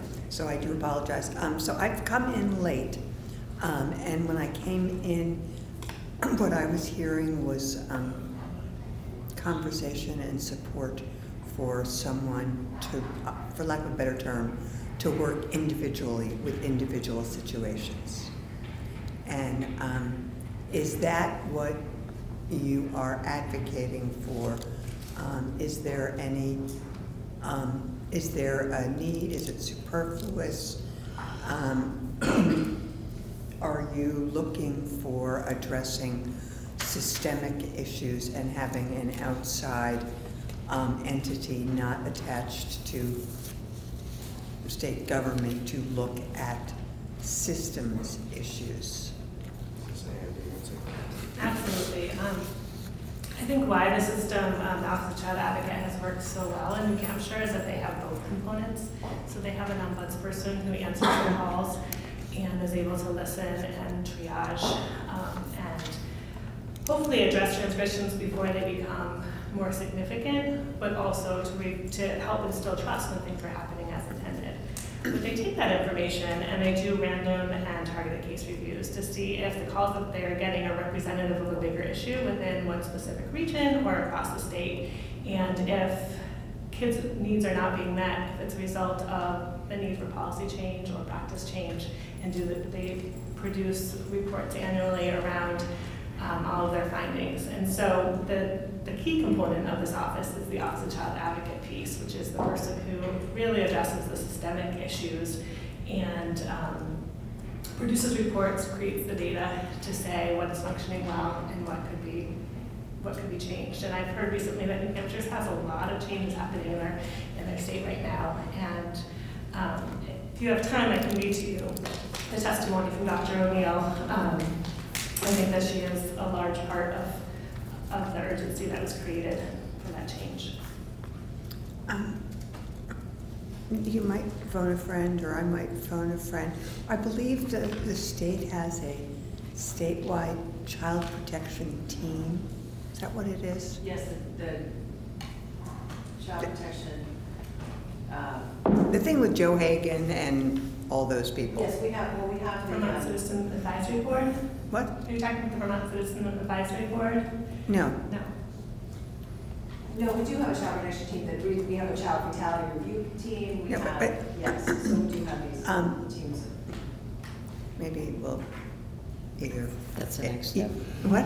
That's the next step. That's the next step, to understand where. Right. What is what? What is what, and where do we have, and are. And so the impetus for my question was more in terms of the experience in New Hampshire, if you can answer that, as to whether or not the office of their systems function is that their statewide child protection team, or is that, I mean, is that built on that model and they just call it something different, or do they? Because I think every state has to have one, right? I believe it is, yeah. So what I do know is that New Hampshire is the last newly established Office of Child Advocate. They only began within the last 2 years, and they've had significant changes in this legislative cycle that seems to be directly connected to the reports that they put out and the relationship that they've formed with their governor and the legislative body. I can find out more about how that connects to their review team. And I mean, if this is something that people, either this committee or various committees in the House, are interested in, we need to sort of understand what the current system structure is for quote-unquote oversight. And Whether it's the Citizens Advisory Board. So I'm currently a member of the Vermont Citizens Advisory Board as well. And we meet quarterly, and we do one case review that's often chosen within the department to address an issue that has come up. But it's very limited in scope, and people aren't able to call in and bring concerns to that in the same way that the Office of Child Advocate would be. It's more, it serves as a chance for folks to give policy support or advice or experiences from the field, but there isn't a staff position where people can access it year-round. And are there regular people on that, or are they all people who have contracts with the state or are state employees and from different agencies? It's a mix. So I'm looking at the next set of part of the agenda, and so I'm assuming that we're going to be learning, and I'm looking at you, Amy, because you're on there first, but that we're going to be learning about what exactly the ombudsman versus advocate is. But not necessarily here. This is that federal law. Oh, this is the federal law. That's the federal law. Okay. And I just had a question. Okay, and that so was my let's question. go there. Was it, if you could be a little bit more clear about what the differences between the two roles are, because I feel like there's the ombudsman, there's that sense that it will make it more difficult for the adults in the picture, but that the child advocate piece is really there to give voice to the children that are in the system, and so I'd like to hear a little bit more about that. I appreciate that question. So the goal of both positions is to make things better for the children in the system. I feel like my biggest frustration with the way things are currently is that the system is designed to be effective, and oftentimes when people have to meet different requirements, the children get lost. And so I can give many examples, and I think that's part of why we need somebody who can distill all the information into the most useful tidbit, but the ombudsperson could get calls from individual children and youth. They could get calls from community members, service providers, educators, legislators who say this constituent's been calling me for a long time and I just don't know what to do. Foster parents or biological families. It's really the whole community can call in and say, I'm noticing this area of concern. I'm concerned about this kid's safety. I'm concerned that their needs are not being met. And they will have access to records and files, which currently nobody else does. So they'll be able to look into it and see if the system is functioning as intended. And if it's not functioning as intended, often they build a strong relationship with their local DCF office and are able to call them and say, can you take a second look at this? This is not feeling right. This child is not getting their needs met. What I'm hearing is concerning.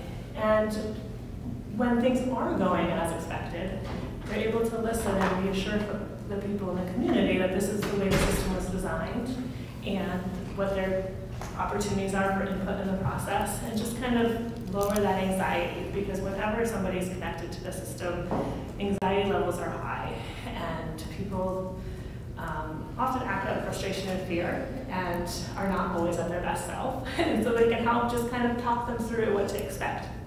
And I think that's pretty important, because the ombudsperson also is gathering that information and figuring out what trends there are. You know, if they're getting 15 calls from St. Holden saying kids are going home before all the key school plans have been met, then they're going to pull more files from St. Albans and say what's happening in this community. Or if they're getting a call, So just before you continue, I'm looking at your slide that has ombuds and child advocate, and so, and I'm getting confused because the child advocate is going to have the authority to go through files. The ombudsperson is the one who's going to make a determination about whether or not the complaint is credible and then go through the files. I'm trying to figure out how these two folks work together and what are they doing.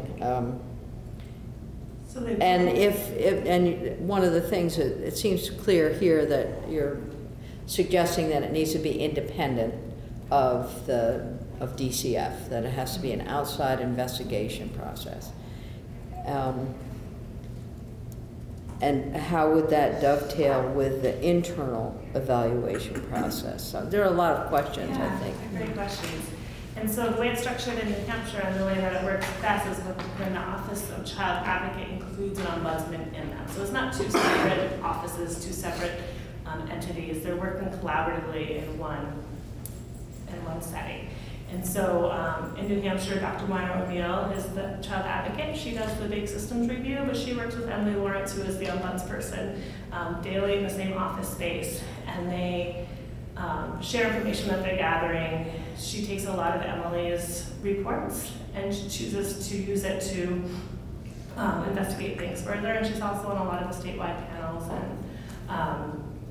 And so they need each other in order to get a picture of what's happening. Without information from the field, it's really hard to know what to look for and where. But the Office of Child Advocate position, the director position, is the person who does the systemic system review. Okay. Kelly, did you want to follow up? No, that answered my question. I do think, though, your point is good, though, understanding how that would work with the current the DCF oversight system that's in place. Like, it would be important to understand how that would function. Yeah, and so I think it's important to know that the Office of Child Advocate cannot step in and interfere in court. They're not able to stop a process that's happening. They're able to offer their input. And so it wouldn't, currently, if there's a complaint process that's pretty well available online, and what happens is if a child or a youth has a complaint, then they can go to the DCF staff, and if they don't feel like the complaint was resolved, or they don't feel they hadn't heard back, then they can go to a supervisor and they can work up the chain of command. The ombudsperson is just an independent person who is able to look at the situation without having been a part of the process. And that's where it becomes very valuable for youth to feel like they've been heard, and also for the community to feel like the system is functioning. If you call DCF and say that we feel like there was a misstep and don't get a call back, and then call supervisor and don't get a call back, and then call somebody and don't get a call back, and then somebody above takes your call and says we think everything's fine, you don't feel as though the process has worked for you. And so offering an opportunity for somebody from the outside to take a look and to explain the process has been found to be really helpful. Other questions? But there's a lot here. It's a lot, and the bill has a lot in it as well, and I would love to go through that in the future. Right, so somewhat of an analogy to a healthcare advocate, but not quite, slightly different. Similar, maybe. Yeah. Okay. Any other questions? We probably could talk about this for a long time, but this is a good start, I think. And and I know that there's a bill in your committee, is there? Representative Noyes is the prime sponsor, yeah. Was introduced by Representative Pugh and Representative Noyes. But I have an open, actually, it's Representative Noyes is the prime sponsor. And I actually am interested in not the bill per se, but in what the issue is and what we need to do to address some of the challenges that both DCF and the Defender General and the state's attorneys and community providers are talking about. And we all of us in the legislature, I think, or many of us did just the Vermont Parent Representation Center, it continues to express their concerns, and I think we probably need to hear from them as well as hear from DCF in terms of their. Do you have any idea what it costs in New Hampshire? It's about $350,000. How much? $350,000. Okay. That's ongoing. Yes. Yeah. Okay. Thank you. Thank you. I'm good. We're good. Thank you very much. Thank you. All right. So we're scheduled to take a break. How many But- people are? I'm turning it over now to Representative Pugh. Oh God, that's a mistake. You are.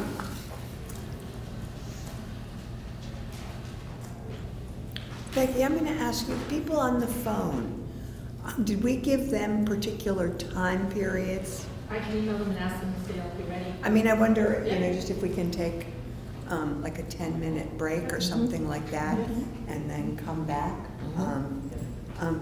Sir, are you Tim Decker? I am. Oh, God, I'm smart. Pick up the guy with the tie in the room, right? He's got to be an outsider. And so, rather than take a half an hour break. What about small states, or what about money or whatever? And there was a possibility of delaying certain things. And I know we weren't on the agenda, but fill us in where we are today. Certainly. So Christine Johnson, Deputy Commissioner with the DCF Family Services Division. And just really quickly, just want to let you know that coming in, again, being new to my role, one of the first considerations was about Family First Prevention Services Act. And of course I started to ask questions about where are we with this act, and really got a sense that we had done some initial cost analysis and realized that for a small state with the economy of scale, it was potentially going to cost us a fair amount of money. And so there was some reticence, I think, in really moving it forward. The idea then, and when I came in, was that we would ask the federal government for the 2-year delay, which is what the act allows, and that we would continue to plan within the purview of that 2-year deadline. What I will tell you, though, is having been a former Casey, having worked for Jim Casey Youth Opportunities Initiative, I've already drank the Kool-Aid when it comes to Family First, and absolutely a big supporter of it. And because I think it does right by kids in our system of care. And so I've had conversations with my staff. We have had Rob Post from the Court Improvement Program invited into a meeting that we had where Jim Forbes presented the slide similar to the information that we presented. I think he was here in the last meeting to talk about kind of Family First kind of globally and and where we are. So I wanted to let you know that we have officially asked for the delay that has to be in place by October 1st, I believe, and so I have signed that letter saying we are asking for the delay. My intention, though, is that we continue the planning efforts and that we really need to coordinate this with you and ensure that we're in alignment for what it is that we want to do as a state moving forward. And it's similar to, taking out a bank loan. This is something we can certainly, delay it 2 years, but implement sooner if we want to go in that direction. So I do think we have some work to do. We have asked the Vermont Certified Public Managers Program to use a cohort to do some additional studying and assistance with kind of analyzing the issue and maybe the costs. And I'd very much like to do that in partnership with you. What is the Vermont job? The Vermont Certified Public Managers Program is offered through state government. I'm a graduate myself, but it is a 2-year program where leaders in the state government are, it's similar, I liken it to a master's in public administration without the degree, but you do get a nationally, you become nationally certified. But they have a team each year that works on an identified state issue, a state government issue. And so we've put forth a request to have a cohort addressing the Family First implementation.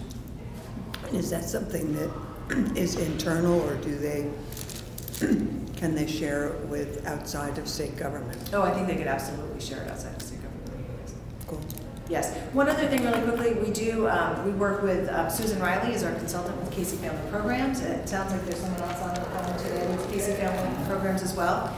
She is available to us if we want her to come and present data, Vermont data, using our AFCARS data, but I'm sure that it would be in concert with the folks that we have today in terms of thinking about what are the resources that we have to bring to bear in Vermont on Family First. I think we definitely have plenty of opportunities. Yeah. Okay, thank you, thank you.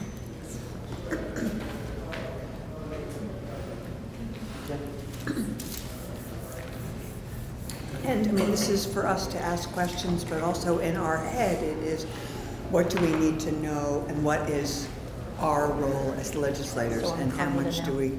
I'm going to call Nina now. Okay. So we'll call Nina now because she wanted to listen in, and then she can stay on the line and okay, yeah. do her testimony.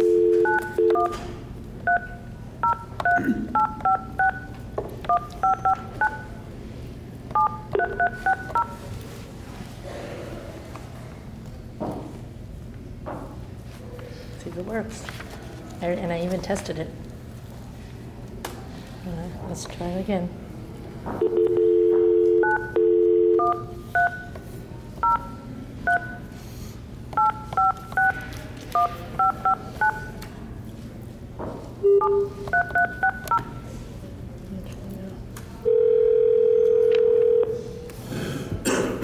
Well, good afternoon. This is Nina Williamson-Bang at NCSL. Good afternoon, Nina. It's Representative Ann Pugh. How are you? Oh, I'm great. How are you doing? I'm doing fine, and I understand you want to listen in to what Amy Bradley and Tim Decker had to say before you spoke. Yes. Okay. Yes, that would be great if possible. Okay, you're going to be listening to them now. We'll try to be as quiet as we can be in terms That's okay. I'll put you on mute so I don't make any noise either. Okay. Thank you so much. Yep.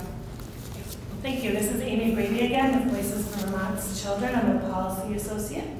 And I'm really going to defer almost all of my time to Tim Decker, who flew in here to talk to us today. I greatly appreciate his availability at the last minute and willingness to talk about Families First Prevention Act. I did want to just create a little bit of context because at the last meeting, I had heard that there was some concern about, an understandable concern about the impact on our residential treatment programs. And what I've been hearing from advocates across the country and also from people in all the systems of care is that Families First isn't a perfect bill, but it gives us the opportunity to reimagine our systems of care, and there is some flexibility in it to take advantage of the pieces that work best for Vermont. And what we know is that residential treatment has an important place in the continuum of care, that some kids bounce from home to home and benefit from a stable place to express their trauma and to gain new skills. And that Vermont currently has some gaps in our continuum of care. We are lacking intensive mental health placements for older female youth. We are lacking foster homes that can support people with sexualized behavior. We require better support for our foster homes so that they can accept the placements that require more intensive interventions. We need our residential homes to know that they are supported when a child with complex needs is stretching their capacity, and we need an alternative to Woodside. DCF staff should have the space and the day to do their best thinking and to offer their best work. When each piece of the continuum care is strengthened, it creates space for the others to do what they were intended to do. Residential care works best when it's serving the right kids at the right time, and when it has a robust system to support the kids and their family when they're not in the program. So I'm going to pass the mic over to Tim. Thank you so much, Amy, and it's really great to be here. I think you should have on your iPads a copy of a PowerPoint presentation. I'm not going to follow it strictly, but I will in general, because I really want to be more responsive to what your questions, concerns, and thinking has been about what the opportunities are. So let me start out a little bit. It's been fascinating to be here today. And I retired from Missouri State Government July 1st of 2018, and I haven't been in any legislative hearings in my own capital for over a year now. And I hate to say this, please don't repeat it to one of my colleagues in Missouri. I kind of miss them. So we had a really great working relationship with our budget committees, and then we had a joint committee on child abuse and neglect, which this committee actually reminds me a lot of. And it gave us a chance to really have thoughtful conversations about the challenges in child welfare and then what the opportunities were. And it was great to work with a group of legislators, both senators and representatives, that really studied the issues and had decided not to do kind of reactive, knee-jerk legislation and respond to the latest crisis of the day, but had really committed to understanding the complexities. And it was great to have legislative partners that understood the complexities and really worked with us as partners. So I want to just applaud your efforts initially just to really dig into these really tough issues, because these are, the place where we often fall down is we get into believing that a child protection agency could actually protect and care for all of our children in the state, which we know that's not the case. It's not the way it was intended to be. We meet families and communities, raise children, and government is there to step in when absolutely necessary and to provide critical supports to allow other people to do what they were intended to do. But then also when there were issues and problems, that it was, if we just fixed the broken child welfare agency, everything would be all right. And what I would say to that is, been there, done that, and didn't even get a t-shirt. It didn't work. We have to think more systemically about some of the challenges in front of us. And I think Family First attempts to do that. I think at the same time, while we're thinking systemically, we have to make sure that everything we do makes sense on the ground. So when I became child welfare director in Missouri back in, I was director for about 4 years and 8 months. Prior to that, I had been director of our juvenile justice agency for 7 years, so over almost 12 years I was director of one or more of those agencies. I had worked as a partner with the agency, but had not worked in it. So the first thing that I did was, I called it walk in your shoes, is I spent time in the field with our frontline practitioners. So 10 days initially. In Missouri we have large urban areas, suburban areas, rural, and then what I call isolated rural, where there's almost nothing, and I went everywhere. And it was kind of like undercover boss. Somebody knew I was coming. And what actually broke my heart in those experiences, one, I saw amazing, as some of you have mentioned, some amazing work happening. What broke my heart is how we were falling short of what we were really intended to be. So a common question for, you're driving in cars. I think here if you were visiting, you'd probably be going from home to home, and sometimes a distance, sometimes not. And you'd have those windshield conversations about, like, how do you like your job? And the common response from our frontline practitioners was, it's not what I expected it to be. And I'd say, well, what's the next question, right? What is expected to be, right? Well, I thought it would be helping people. So then we got into conversations about what is it we're doing that's not helping people? What is it that we're doing that is helping people? And the reality is we brought the National Child Welfare Workforce Institute in, which was we were selected as part of a federal program that did extensive study of our workforce. We talked a lot about workforce issues today.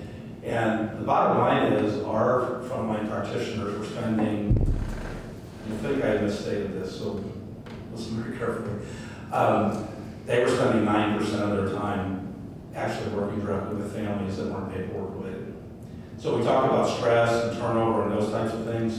They had way too many families they were working with because we did not have an effective prevention continuum. So they were asking those folks to work on all kinds of different issues. Some families that really needed help and some that a prevention program would have been able to meet the need. We also had, there was a burnout scale we administered with our staff, and the actual work with families, the concerning score would be 50 in this scale. Scores were about 44 in terms of the work with children and families. They understood they were signing up for tough work. The workload, the caseload burden, the workload, the unrealistic expectations we had for them, their scores were in the mid-50s, which is a clinical concern where people should be like getting counseling. So we had to take a hard look at like how our system was set up, both in terms of are we serving the right families that really need us, and are we doing the work in the right way? And so when Family First came along, we began to think about like what did we learn from that process that aligns well with Family First, and just like you're doing, where does Family First perhaps present some challenges? So one of the children I visited, or one of the workers I spent time with, in walking your shoes, we were visiting residential care programs. It was time to do the visits to the kids. And I still remember a young man that we met, one of the programs we met, a young man and a young woman who she had on a caseload, and we were talking about. And the young man had completed the program about a month and a half before this visit, and was still there.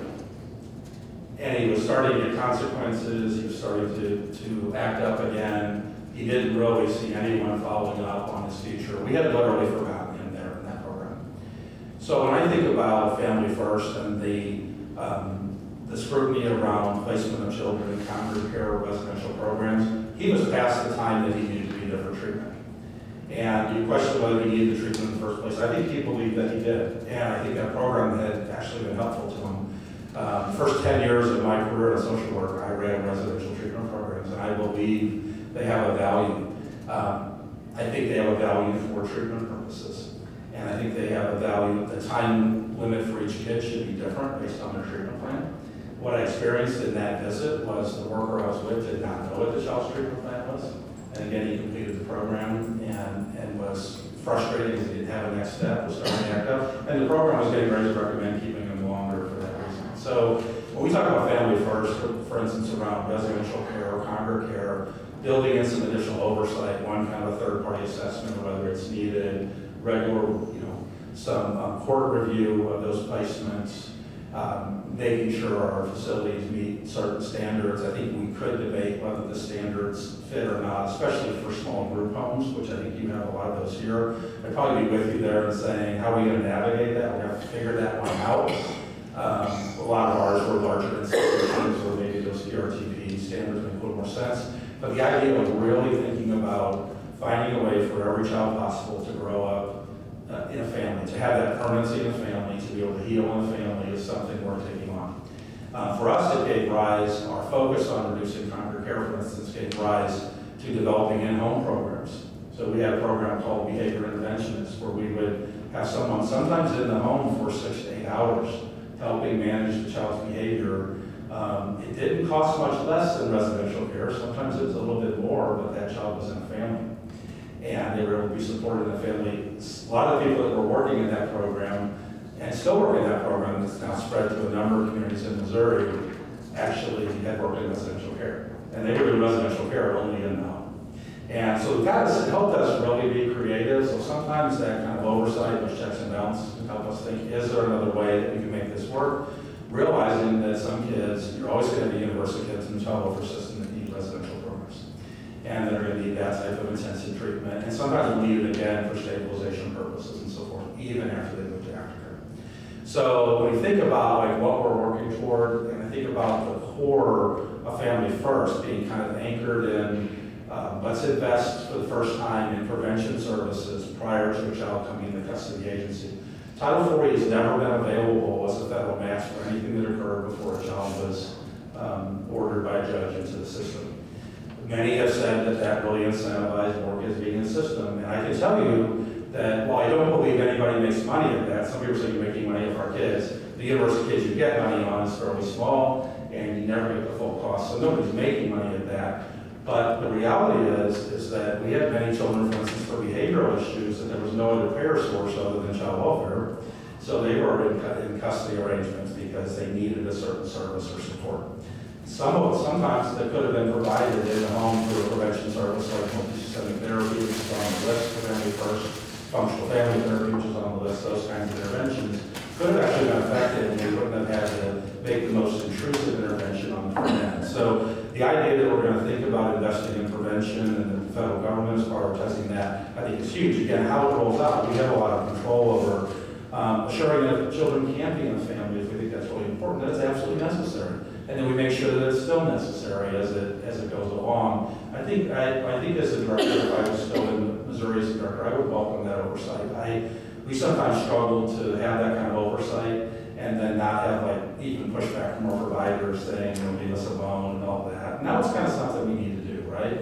And there's some pretty sensible kind of checks and balances that are built into it, including making sure these are quality residential experiences. Again, we could kind of debate what that looks like. I'm not a fan of overwhelming standards, overwhelming requirements for this program, some of which are really important and some of which are not as important as others. I mean, it's important to figure out like, what really matters and really focus on that.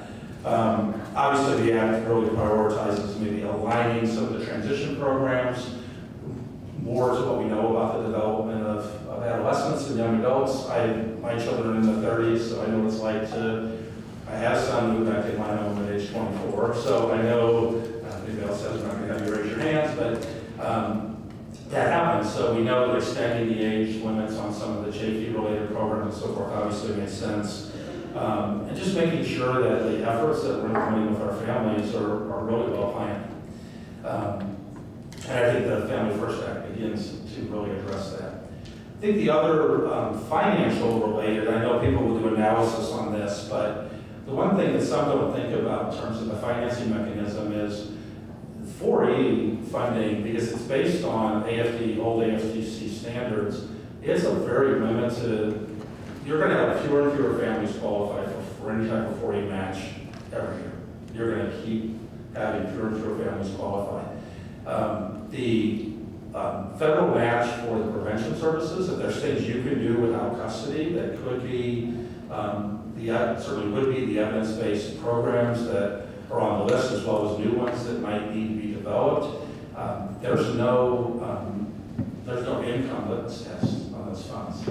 So that's any child that you identify as being a candidate for foster care. So a lot will get down to how the agency administratively defines candidacy for foster care. And I've been to states where they're defining it some are going like, we're going to make it like every child that is living in this certain community, or every child where we get a hotline call or something. That's a pretty wide net, to think about, and to think about then matching those 50% on those services. But it also keeps it open to figure out where it's most needed, because you're not required to necessarily provide the service, but it just opens it up for the federal match. Others are going with a much more narrow definition of imminent risk of coming into custody. So how do you cast that net? Some will include children with behavioral issues and so forth, so that they can, there are some pretty good evidence-based in-home programs, like I mentioned, multi-systemic therapy, for instance, is one of them. Home builders, if it's a parent skill-based need where there's just not enough structure and basic needs aren't getting met in the home. So there's some pretty good programs. We spent in Missouri $11 million on home builders, and 87% of the families we served through home builders, the children, we did not get a subsequent referral, and they did not come into custody for at least 12 months after the programmatic intervention. And those were children that were imminent risk. If something doesn't happen, we're removing them from home. So there are some programs that are really proven and can actually keep children safe and make sure they're well cared for without custodial intervention, so that you can invest your caseworker resources and your kind of in custody resources on the families that need it most. And that need that type of intervention. That's probably going to be your best way long term to bring your caseloads down, so that the social workers can really do the kind of quality work that they need to be doing with their families. So what I always encourage people to do, I just try to think about this through the lens of like what I would be doing and what I would be recommending to my legislature if I was sitting with them right now, if we were in Missouri right now. I would say, think about it systemically, think about the things we've always wanted to do anyway, and think about how Family First can support that, and then let's really try to manage and navigate the rest of it. So part of it is, it's not going to work well if the system, if you concert the legislature with the judiciary, if you have a really strong vision for what your ideal system looks like, and you know where you want to go, and you kind of understand the values that are driving your decisions, then I think Family First can be more of an opportunity, because you can figure out what parts of the law actually advance you towards your vision, advance you towards your ideal system, and you figure out, like, we got down to really concrete decisions about what is it we're already doing that's working well that we can do more of, what's not working as well that we can do less of, and then what new things do we need to start doing. You can really have those kind of conversations if you have a vision and kind of a picture of what you would really want the system to be.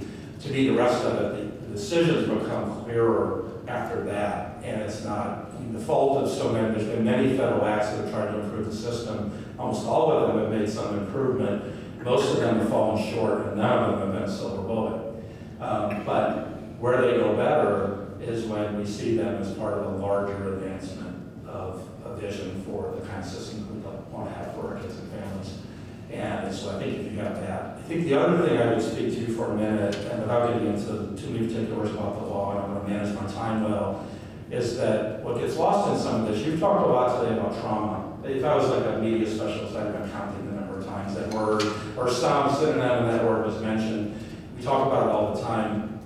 I would tell you, one of the things beyond the walk in your shoes is, when I was director, I committed to meeting 4 weekends a year with our older youth for an entire weekend at a Jeff City hotel, where we would use them. They would become a policy group for me and a policy advisor, but we'd also have dinner together and all that. So there are tons of stories, built long-term relationships with people that I still see. Representative Sears and I were talking about seeing kids later. Or Senator Sears, sorry about the senator. Seeing kids, many years later. But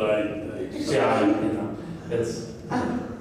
Well, I'm going to just promote you right now. So you're back to we were talking about seeing kids later, years later, and the connections that are built when we really do meaningful kind of work with kids. But when I was hearing kids' stories, I'll never forget one young lady who said, my mom was using drugs, she had different men in the house, so I know the home wasn't safe, but we really didn't have a lot of work to try to make it safer, to work those issues, but they did come and remove me from my home, and in her view, it was like a SWAT team coming in, and she had to pack her belongings really quickly, and she didn't get to say goodbye to her mom, or even see you later to her mom. She was moved to a different community, was isolated from her school. We know that when we're intervening around safety, we should try to keep as many other things as stable, even if it's what the kid has for breakfast the next day, or the friendships that are important to them, or the activities that are important to them, or the hopes and dreams that they're working toward. If we can keep more of that stable, we can reduce the trauma and actually not interrupt their path to well-being. So we know that from our research. But in this case, we removed her, and she said, it happened all at once. I was in shock. And you guys did what you're supposed to do. You took me to the doctor. You got me seen, and the doctor's like, well, she was a little sad, a little depressed, so we need to get her to see a psychiatrist. So the psychiatrist says, well, she's suffering from depression, and she's having these mood swings. She might be bipolar, and she's got all this going on.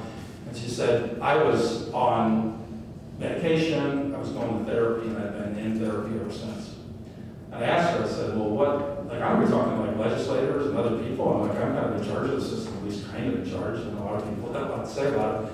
What would you want me to say to people about your experience, and can I share your story? She gave me permission to share it. And she said, I want you to tell people that I was sad and in shock, I wasn't sick. And you stop treating me like I'm sick. And I heard that, 2 things I heard from foster kids over and over again. One is you see us as wounded and inherently damaged. You don't even want people to know we're in foster care, it's the stigma. Even if I know older professionals that are in foster care, they don't tell people because they're thinking, God, this person's really smart and really good, but when are they going to come apart? When is this all going to come undone? So they don't like the stigma, they don't like being seen as somebody that needs to be fixed, which is the origins of trauma-informed work is thinking about what happened and how we manage that versus what's wrong with you. And they actually don't, they feel like they're treated like a commodity that is moved from place to place without thought about the consequences for them. I had one young lady who, her and her girlfriend, she had finally been in placement for 2 years, and she was 17. She was going to be able to stay in her system at 21 if she wanted to. And her and her friend went out, had a night out, drank a couple of beers, had a fender bender accident. Nobody was legally drunk. The foster family had got things worked out, nobody was going to be charged, etc.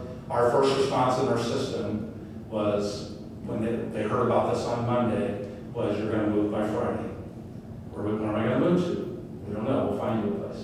I almost guarantee you that was going to be, she was 17 years old, that was going to be a residential program somewhere. And again, I think residential is very valuable for the kids that absolutely need it. But that was how she felt like we were, and she said, I'm going to run away, I'm going to ask the judge to release me from the system if you do this, because I know this family's not perfectly done with, but I had been there for 2 years. And quite frankly, she was involved in behavior that many of our adolescents are involved in, and we don't. My son gave me a run for my money. I never thought about living well. There was probably a time or two I thought about living in a different home, but I did. That wasn't our first response. Was you need to live someplace else. It was, hey, you made a mistake. Let's learn from it. All the research on adolescent brain development tells us that kids are in a critical phase of brain development, and their adolescence almost equal and probably equal to 0 to 3. It's just different part of the brain being wired. It's executive function, and it's thinking about the consequences of their actions, emotional regulation, and relational skills are all that part of the brain that's very active. So how do you learn to make good decisions? You make some mistakes, and you have people around you, whether it's in a residential program, and mentors you care about, or a family, or a teacher at school that helps you work through how to learn from that mistake and hopefully not repeat it. And our kids, we talked about normalcy earlier. There were many cases where they did get to do that. So we talk about reasonable improved parenting. We talk about having kids in families, if at all possible, only in residential or congregate care if they have some treatment, supporting their long-term transition to adulthood through extending the extent of Chafee services, really prioritizing kinship care, because we know from research that that's typically more stable and less traumatizing to the child. All of those themes are very powerful.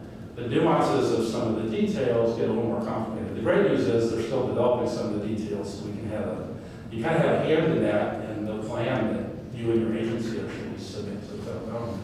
When you get to that point, I completely support delaying to have more time to plan. I think Missouri's in the first wave, but we had actually been working on it for a pretty long time, some of those same themes, and it's just a different situation there.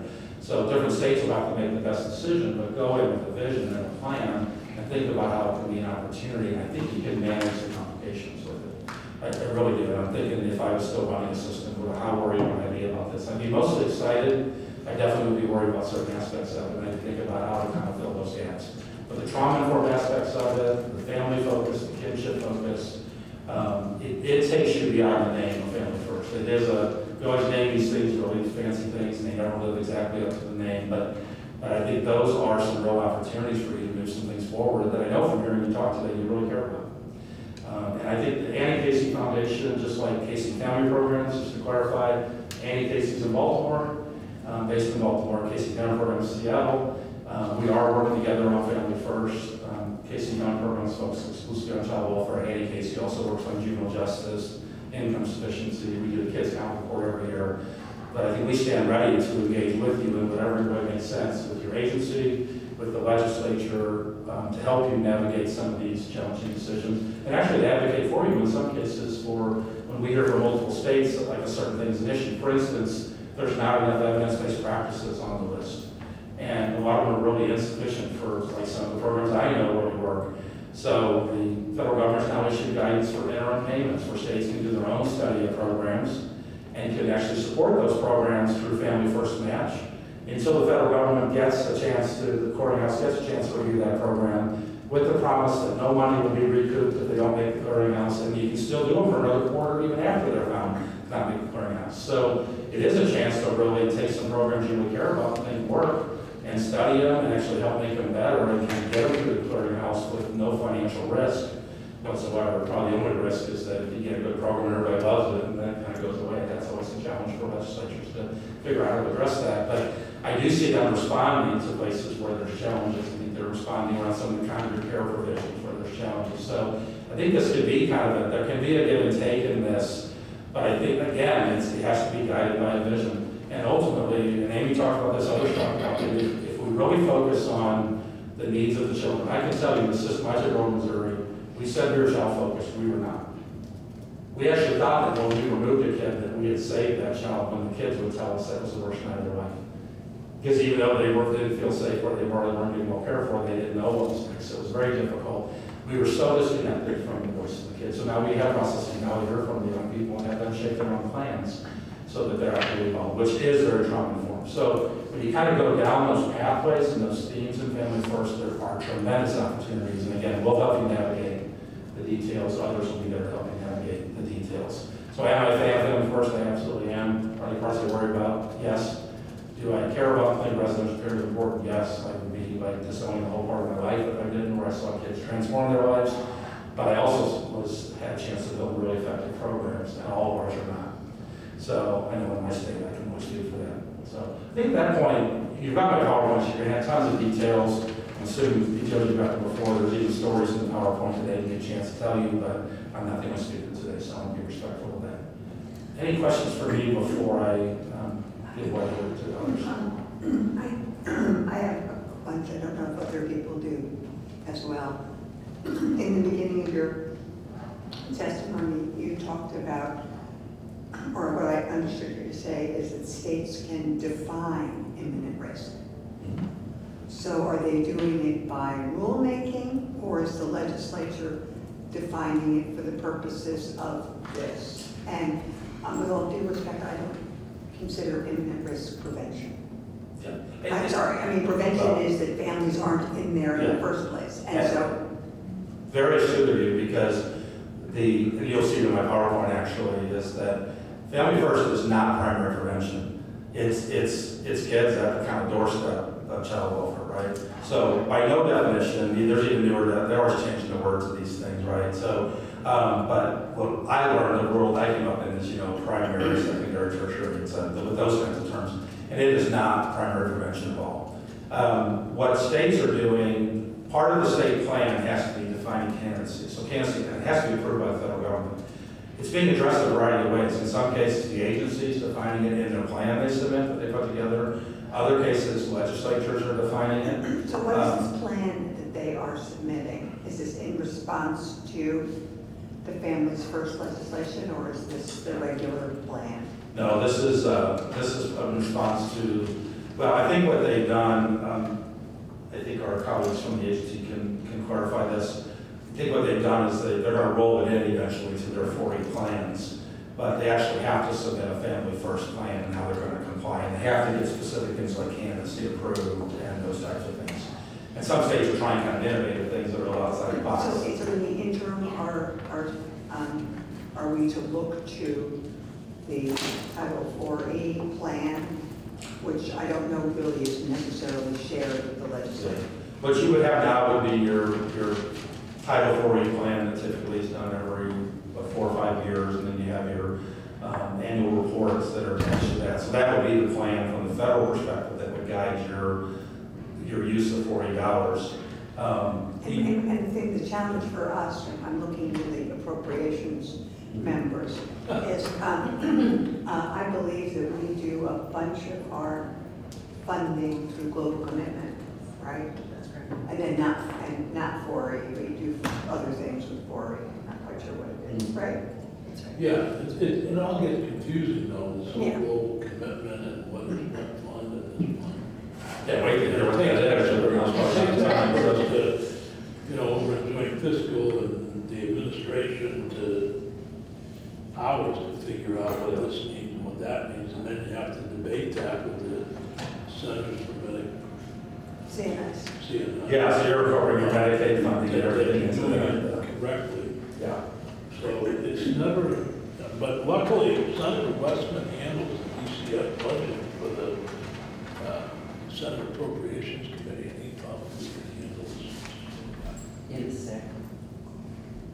this will show up for you, and you have your 4E plan. There is one aspect of the law, the residential treatment program for substance abuse, worldwide moms and babies being the same program. Even if you don't have a plan in, states could have accessed those October 1, 2018 if you had them. So match for those programs. So there are some things you could do without a plan, but most of it's going to require a plan.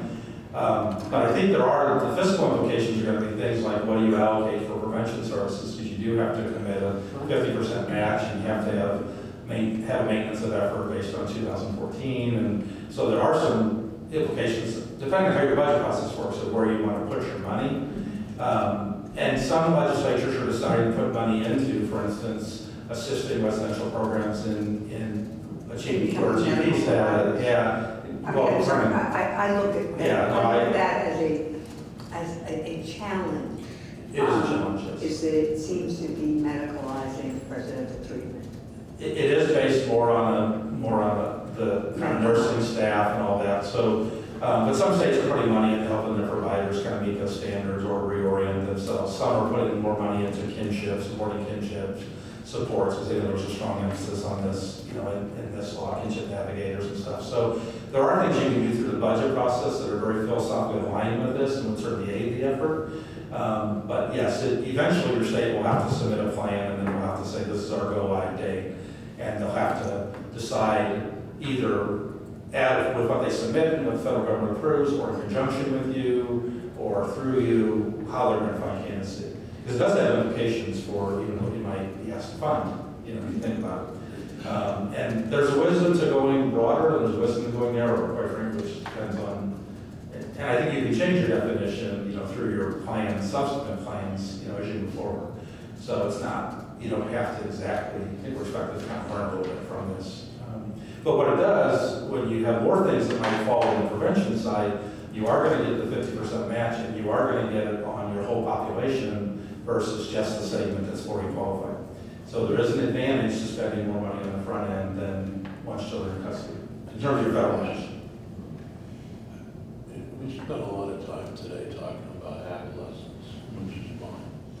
But Vermont, I'm sure every state has a problem with toddlers who are born to addicted parents or parents who are then incapable of taking care of their child. And I know many of my friends who now have gray hair who are taking care of their grandchildren. And in many cases, it's just kinship care and not the state involved. In some cases, the state is involved. In some of those cases, you know, the parents are spending their retirement, the grandparents. Yeah. And is there any place in here, in this Families First initiative, that could deal with that problem? I mean, the assumption is maybe the parents will get better and be able to take care of their child, but right now the number one priority is getting high. Yeah, I think there's three places I can think of right off the top of my head. I'm sure I won't capture them completely, so I reserve the right to submit additional ideas. One is the residential substance abuse treatment certainly has been an effective option in some cases for moms with their babies, for instance. So that's an option that they weren't helping pay for before, and now they could. Now the problem is there aren't many of those programs that exist. I think eventually you're going to find, and you already have some on the list, in the home visiting realm, you're going to see there's a lot of evidence-based home visiting programs. I mean, Parents as Teachers is there now, Nurse Family Partnership, that are very, especially Nurse Family Partnership, are very focused on those issues that could be an intervention that you could utilize. I think the kinship navigator programs that could help folks like you're discussing, the grandparents and so forth, get the resources they need could be very helpful in providing supports for families where like relative and kin are actually, you know, raising the baby, maybe while mom and dad are getting some sort of treatment, or maybe more permanently.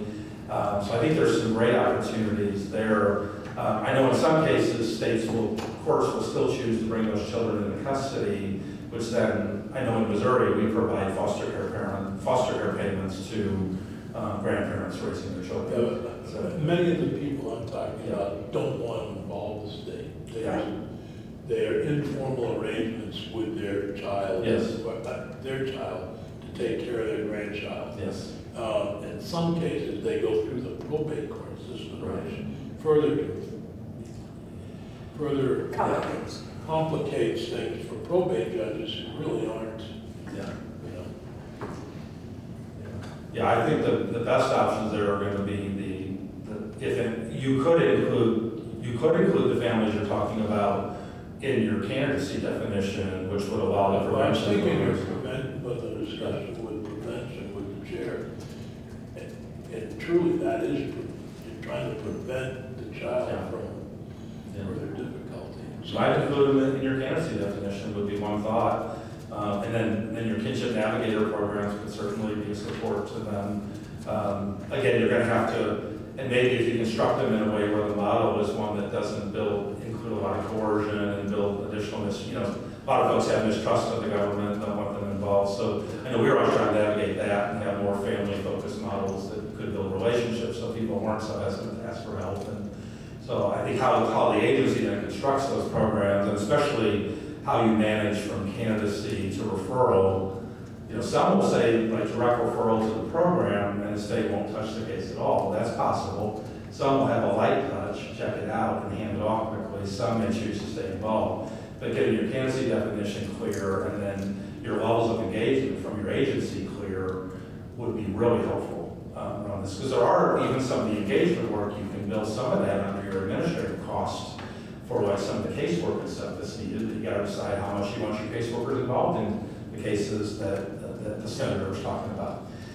Because that may not be wise. I always took the view though, if we get involved where we don't really need to initially, it often became a stepping stone to deeper involvement that may or may not be necessary. But some of these cases have some risk attached to them where you want to have eyes on. And figuring out how you figure that out, that's work the agency's going to have to do to make this work. I think that's where some of the most substantial decisions will be: candidacy, referral processes, who's handling those cases, at what point they might get referral for formal custody. Those are going to be some of the toughest decisions. And those, for the most part, are agency decisions. Yes. I mean, yes. And you're not suggesting they be our decisions? No, I'm not suggesting at all. Those get into how the casework is managed and all that, and to me, those are going to be agency decisions. So how do you see, what recommendations do you have for legislative input or no input or oversight or whatever? So I have a couple suggestions. I think one is you'll definitely have to touch this through your budgeting process. And if you believe in like prioritizing prevention, you may want to prioritize prevention in your budgeting process. You may find you want to provide additional supports for things like supporting your programs and navigating the QRTP kind of designations. You may decide you want to. Could you explain that? Yeah. So your programs are already accredited, like through COA and the Joint Commission and things. That they have a really easy path to this. They generally already have to meet all those requirements. Programs that have a harder time are going to be your smaller programs. I understand most of your programs are smaller programs. Right. So most of our programs are a lot larger than foster care that is allowed under this. I mean, we have folks that are under 12. Yeah. Yeah, so they may need some help even navigating it. And there was some additional advisement coming in on QRTP status, but in just consultation and support and navigating those requirements. And maybe there are some options here for even co-ops or something. I just think about how could those small programs pool resources together to have the kind of supports they need without everybody having to do it themselves. So if there's a way to support those agencies, I would also, some states are choosing to think about how they research and develop evidence for programs. Because all of us have like these programs we know really work, but then maybe you're never going to get on that list without a lot of help. And that's a tragedy in some of this. You've got some of these programs that have been around for a long time, they're on that list.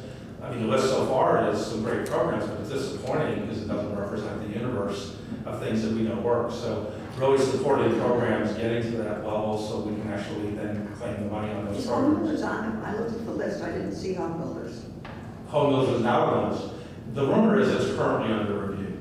And I can't imagine it won't be on the list. It has really strong evidence. So, they did some low-hanging fruit, I think, in the initial list. Right now, there's no Kinship Navigator program on the list. The two programs they looked at don't have enough evidence yet, so they're looking at like 2 more now. So there's some real challenges on that, but you may have to provide some support at the state level with your programs and agencies to do that.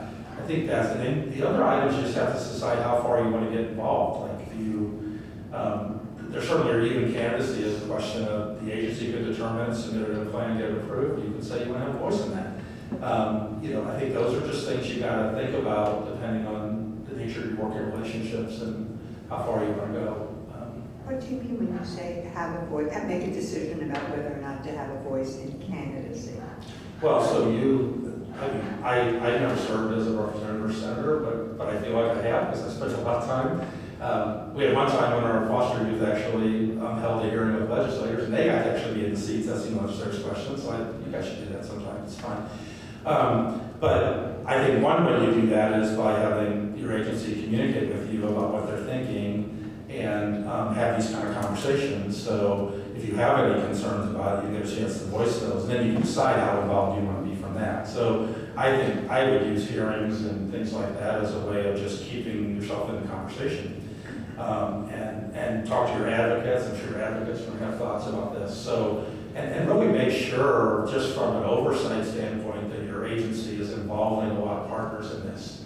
Because there are lots of questions about who should be involved, who should we hear from. And I tell you, you almost never hear from the birth families, and the youth have a voice, but often in a limited way, like share your story with us, let us reach conclusions about it.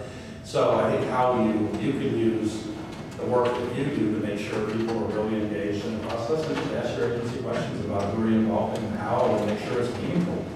Because this is clearly, there's no way the legislation or the agency can accomplish this alone. There's another big message in this is that we're going to need the whole community to step up, the whole state to step up, to take responsibility for the safety and proper care of children. It can't just be an agency responsibility. So the more we manage, we've got to manage differently. We've got to think about collaboration. We've got to think about even leadership occurring throughout the system.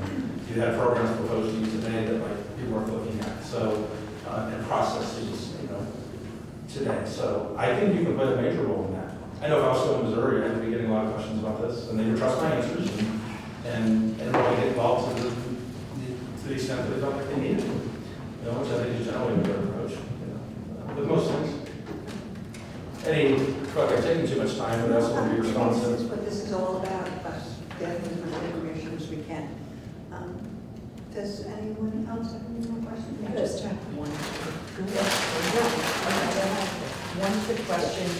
It's kind of a big question, but you mentioned that we should look at parts of the law that will advance our system or vision. And it sounds like it's a huge consideration in terms of what we prioritize. And I don't know if you have any familiarity with the Vermont system, but I'm wondering if, off the bat, you have one or two, take a look at this aspect, something that's like low-hanging fruit that you really think could move a lever significantly, that we should really look at it and consider within that whole kind of body of new legislation. It's kind of a tough question, but... Yeah, and it's a tough one because I don't feel like I know the Vermont system. Yeah, I don't feel like I know the Vermont system well enough.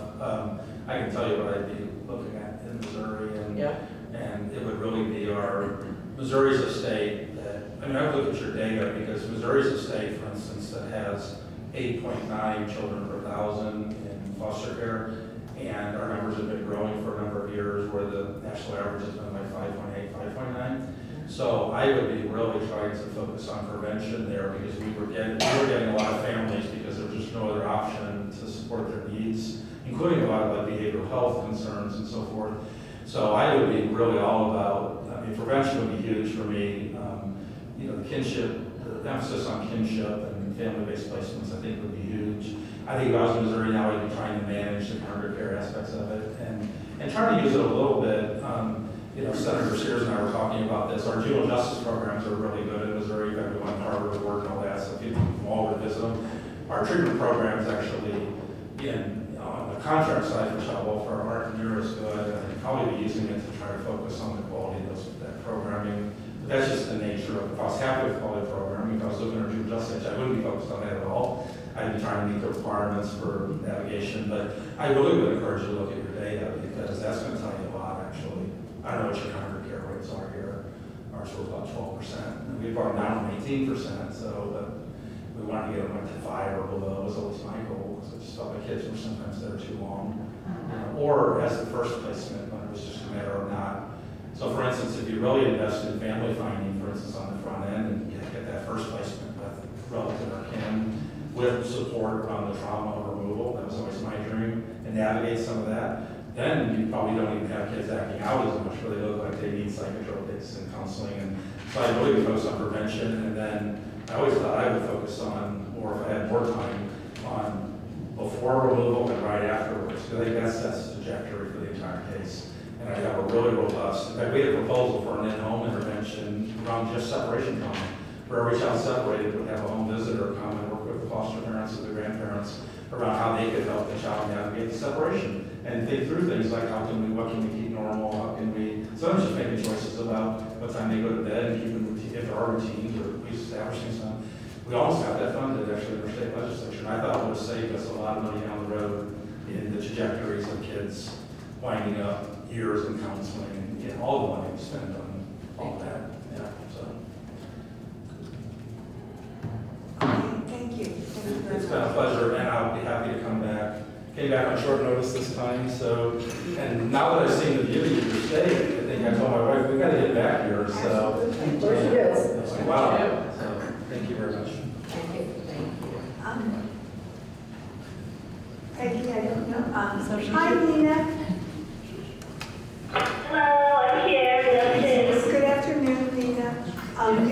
You have our handout. Okay, folks, we have a handout from Nina. And I've had the pleasure of working with, I've had the pleasure of her expertise at NCSL and some meetings that I've gone to. I'll let her introduce herself and go ahead, Nina. Thank you so much. Good afternoon, Madam Chair and members of the committee. As the representative said, my name is Nina Williams-May, and I'm a senior fellow in the Children and Families Program at NCSL, working on child welfare issues. I understand that you all do have a paper handout, so as I move my little slides, I will just say slide 1, slide 2. Slide 2, as you are quite familiar with NCSL, we are a bipartisan nonprofit organization. Our mission is to provide research, education, and technical assistance to state legislatures to improve the quality and effectiveness of legislatures, promote policy innovation and communication, and to ensure that states have a strong, cohesive voice in the federal system. As you know, every legislator and legislative staff in all of the 50 states and territories are members of NCSL. As such, we hope that you consider us an extension of your research staff and call upon us at any time for any of your needs on any topic, and we'll be glad to help you on Family First throughout the year and into the next session with any of your research needs and needs for legislation. And finally, as you're also aware, NCSL does not promote specific legislative policy or law in any way. We seek to provide objective and nonpartisan information for your use. Slide 3. I was asked to provide a very, very brief overview of Family First. I understand you've had several presentations on the Act, so I won't spend any time on that at all, but I do have some slides, so on the slides, so that when you take this handout up, you'll have a little bit of context. I was asked to primarily discuss state legislation and the 2018 and 2019 legislative sessions, which we are tracking, to talk about the state legislative role in planning and implementation, and we developed a few next steps and questions for lawmakers to consider around Family First. Slide 4, and I believe that you've received some of this information, but it's here. Just background information on what led to the development of the federal legislation, and that would be the increase in foster care caseloads as well as child maltreatment reporting, primarily due to states' opioid and substance abuse crises. Slide 5, additionally, in a way to serve the state policymakers across the country, we know that the number of children under the age of 1 entering foster care continues to increase. And finally, slide 6, as you're aware, President Trump signed the Family First Prevention Services Act in 2018. It is quite a monumental shift in child welfare funding and structure. We see a lot of activity and interest from legislators across the country. We've been given lots of presentations, fielding a lot of questions, and I hope to give you a summary of that today. Slide 7. Down to slide 8.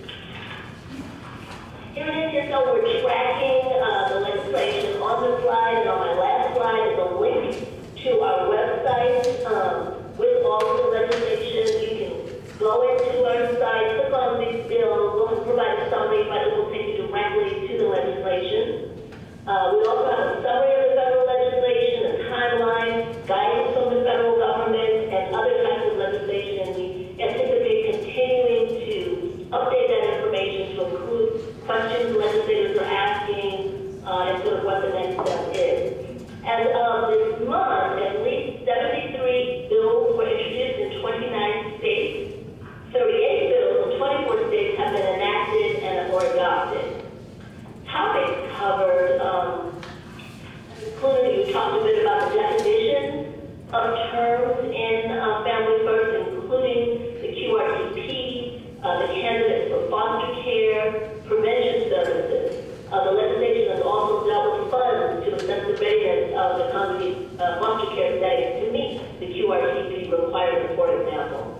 Some states have established foster care prevention services programs.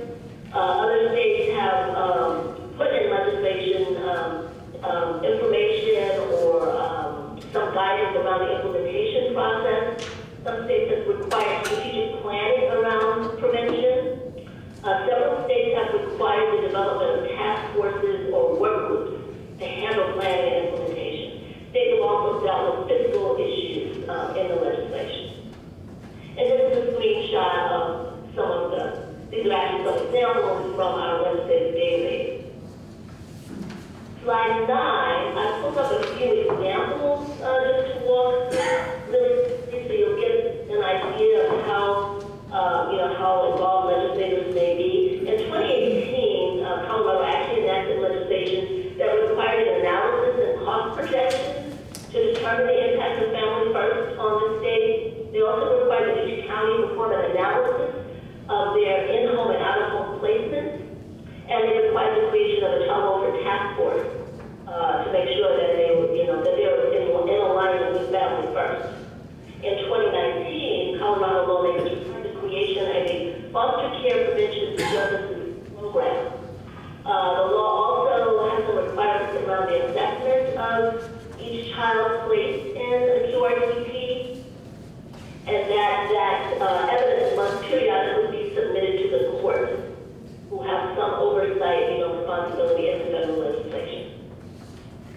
Slide 10, Kansas passed legislation again around the child's ongoing assessment of strengths and needs, that must be done to support the child's placement in the QRTP.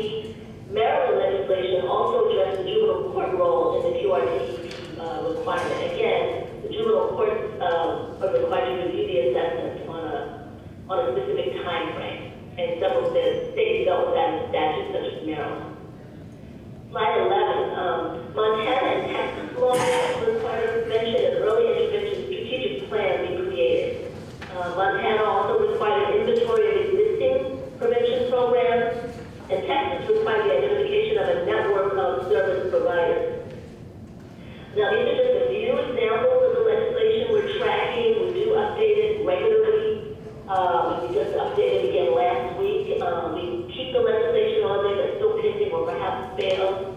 And again, you can easily go to our website, provide a summary and links to the legislation, and we'll be glad to get you more information on any of the bills, the legislators, and forward any questions you might have around the legislation. But again, we're seeing quite a few task forces. States are indeed looking at definitions of imminent risk of candidacy, and one of the things we want to do is prepare a list of that, because it seems of great interest and would be of use to legislators. So when we do that, we'd like to forward that one to you. And then again, looking at strategic prevention plans, and also foster care programs, and a variety of other pieces as well that might be of interest to you. I think if you are doing any compiling on like one sheet of definitions and things like that, that would be very helpful. Okay, great. I will write that down. Thank you. All right, slide 12 and really then 11. I'm sorry, go backwards. 12 and 13 would be the next one. In addition to sponsoring legislation, we're definitely seeing legislators taking a very active role in the planning, implementation, and oversight of state efforts around Family First. And we certainly agree that legislators, as Deborah was talking about, have a critical role in working with stakeholders and the child welfare system, including all kinds of folks in the courts, education, Medicaid, early childhood, health and mental health, the provider community. And again, with crafting a long-range vision for outcomes for your state's children and families. We're seeing that legislators have an important role in convening these stakeholders to come together to work and develop on those outcomes, to ensure that children in care truly need to be there, and that while they're in foster care, they need the necessary to meet their needs, and meet together to ensure that federal funding is being appropriately leveraged. And so when you're looking at Family First, you're looking at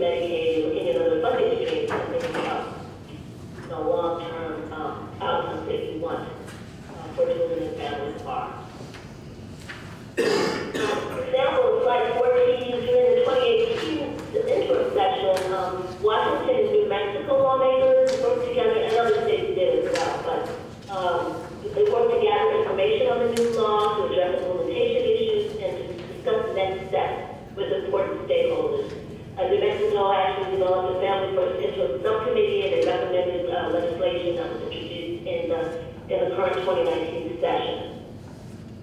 Slide 15, Oregon, and after this on the next slide, Virginia did something similar. Oregon lawmakers developed a three-branch policy and implementation work group. They did enact legislation, and by three-branch, we mean there was representation from the legislative, executive, and judicial branches of government. On this slide, I do have a link to the website. They met on a monthly basis. They walked through every provision of Family First to discuss the implications of it for the state. They developed legislation, which we are tracking on our website. Slide 16, Virginia developed a similar effort, planning around Family First. They developed several work groups, and they looked at things like the maintenance of effort. They also defined imminent risk of children entering foster care. They worked on determining the current residential treatment providers' ability to meet the QRTP requirements. Another thing, it says here, initially they expected to implement this October 1, 2019, but I understand they may be taking some of the delay now in order to better prepare for especially the QRTP requirements and the prevention piece as well. So, yes. On that slide, it says expected implementation date. What is it? What are they implementing? Their three-branch team or the other thing? Sure. Family First has a series of dates in it, and the two major, the major implementation date, the first date, is coming up, October 1, 2019, and that is the date when states can begin claiming reimbursement for prevention services if they have opted to participate in the prevention services provisions of Family First, and for the congregate care provisions, which are required, they're not optional, but they can begin claiming reimbursement for QRTP as of October 1, 2019. However, Family First did give states an option of taking a delay of up to 2 years to 2021 in implementing the congregate care pieces, knowing that states would need time, that this would be a heavy lift for many states, smaller states such as Vermont, states that don't have evidence-based prevention services, states that have QRTPs, but they may not be accredited by a national body or by the state. They certainly may not have the requirements around 24/7 nursing staff, and so on and so forth. So, and if a state takes that delay for the congregate care piece, they would be required to take the same amount of delay for the prevention provision. So that's what... So that's what I meant there. And Virginia was, at that time, well, I guess that's the wonderful ago, expected that they would implement or start being reimbursed as of October 1, 2019, but I understand they moved that back to 2020, I believe. Thank you, Nina. I just wasn't sure what you were referencing, so that's clear now. Thank you. Good point. I will clarify on the slide. Thank you.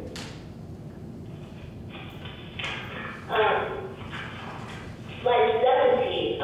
We've been quite busy here at ISL providing information such as this to states starting last June, and we've been fielding questions from legislators, providing basic information on the legislation. And trying to get legislators engaged, in the process and interested in,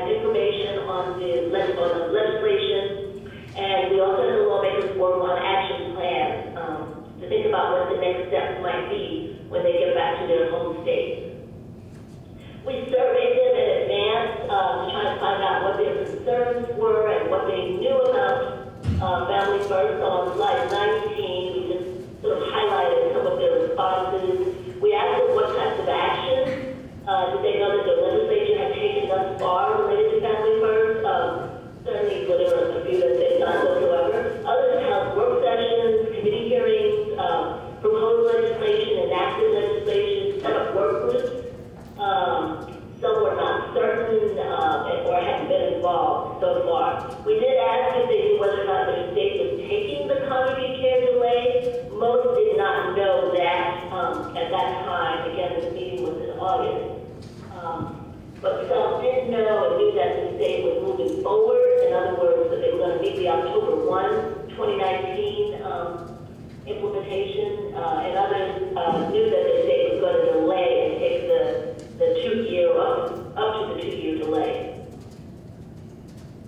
On slide 20, one of the questions we asked, because it seemed like this is something states would want to do when assessing Family First and how it would impact their states. And we asked, and most of them responded that yes, their states have, for example, assessed the number of available foster homes. They assessed the number of children in family foster care as well as the numbers of children in congregate care.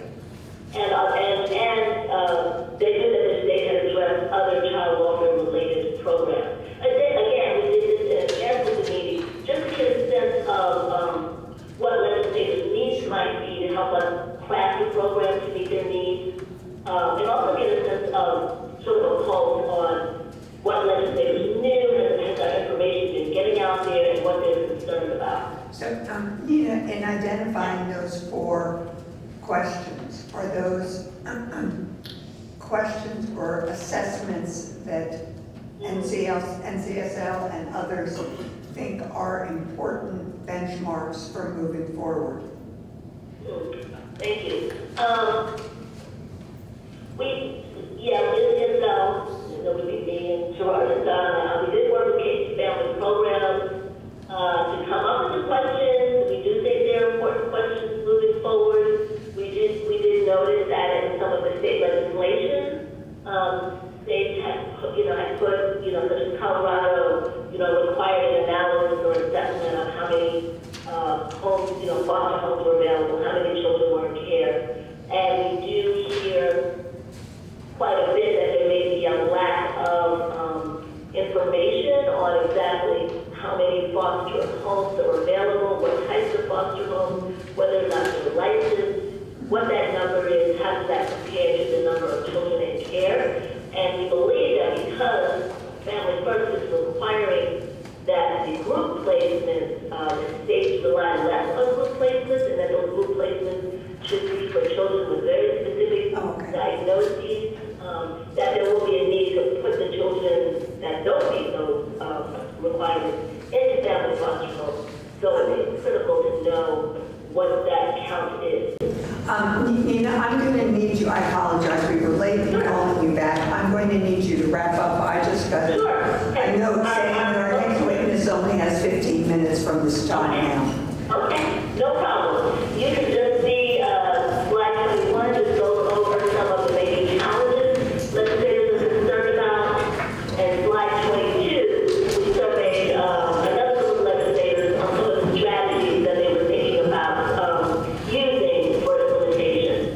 And finally, all I have left is slides 24 and 25 are questions, next steps for your consideration. Very simple things, you don't have to go through them, identifying your current services, what is the quality of those services, what does congregate care look like in your state, children and families benefit from Family First.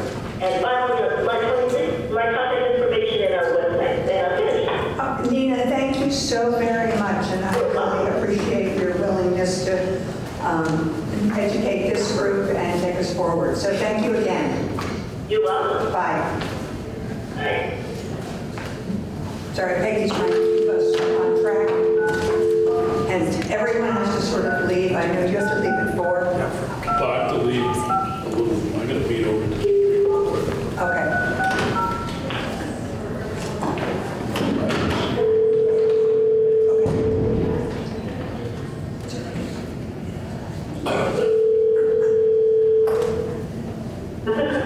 Christine, this is Representative Ann Hugh from Vermont. Thank you. We got a little carried away with. No problem at all.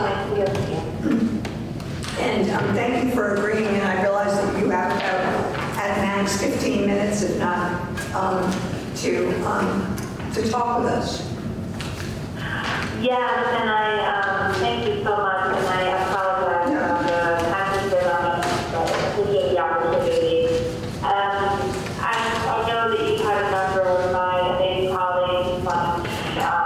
provide with you about them first.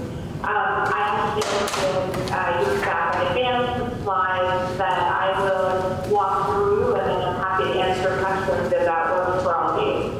Okay, I'm not sure. Do we have the slides? Yes. Okay. We have it. Oh, okay, well, then. No, we do. We do. Okay. Well, let me talk a little bit and sort of provide a little bit of context. Sure. Maybe focus the slides. We have gotten a bunch of information on what is Family First. So we know, I think we know right now a little bit about what is Family First. What we're really wondering about is what is our role as legislators. Okay. So that, without having looked at your slides, given your time, if you can focus on that, that would be helpful. Well, perfect. Well, then let me, if you have my slides, I'm going to fast forward then at the end as well as not repeating what I'm sure has been shared. The beginning of my slide here just provides some data and information that we talk about. I'm sure you've heard, which is, we've begun to learn more about outcomes among children in foster care, which has really led to a lot of conversations about, for those children for whom this temporary placement makes sense, we want it to be quality. But as you'll see from slide 4, what the research tells us is that for a number of infected children, we can intervene earlier, and that removing children is traumatic. And that's really where there's a lot of opportunities for you all as legislators to think about how to bring the resources of Family First and how to work with stakeholders in space in terms of putting that together. The next few slides provide good information on the preventive service options in Family First. Again, those accounts those you have been briefed on. If you look at slide 7, it has the title of How My Family First Helps Vermont. For you all as legislators, I think first and foremost, what this is bringing in resources to you is the opportunity to think about, for those families that are engaged in child welfare, what do you see as reasons for entry, the availability of resources in prevention, mental health, and in-home parenting, and how do they align with working life? And so slide 9 is sort of the first round. We looked at the data in Vermont to sort of to look at it. We look at why children come into care in Vermont, how might these services make a difference. And when you look at the 3 areas of prevention and Family First, almost 4 in 10 of the children who come into care in Vermont come in for drug substance abuse, with mental health and parenting having smaller numbers, but still a considerable number of families in your state are coming into care for these reasons. So parents really think through what does that mean for how you might support the state in thinking about how, in addition to foster care, beginning to provide preventive services in this state to these families may allow these children to remain safely at home while at the same time making sure that services are being provided to their families and foster caregivers. Since it does seem as though you've gotten a lot of information on Family First, I did include these to you because I do understand that you were looking for some clarity around the other piece of Family First, which is the guidance and prevention and family policy that really begins to look at for those children for whom a group home care setting may be appropriate. How do we ensure that they're there for the right period of time, and how do we make sure that that setting is high quality? So the slides here reinforce that there remain numerous placement options for which foster care companies will flow to the state, but that the real change this forward is that while you at Vermont retain the ability to fund services and determine what placements are appropriate, that in children in group home setting will be eligible for federal reimbursement. How the support providers becoming qualified residents of treatment programs is really where the state will be having them. I suspect that Kim and Nina and others have really talked a lot about this, and they get to comment on what you can do as legislators. I'll keep a listen to that.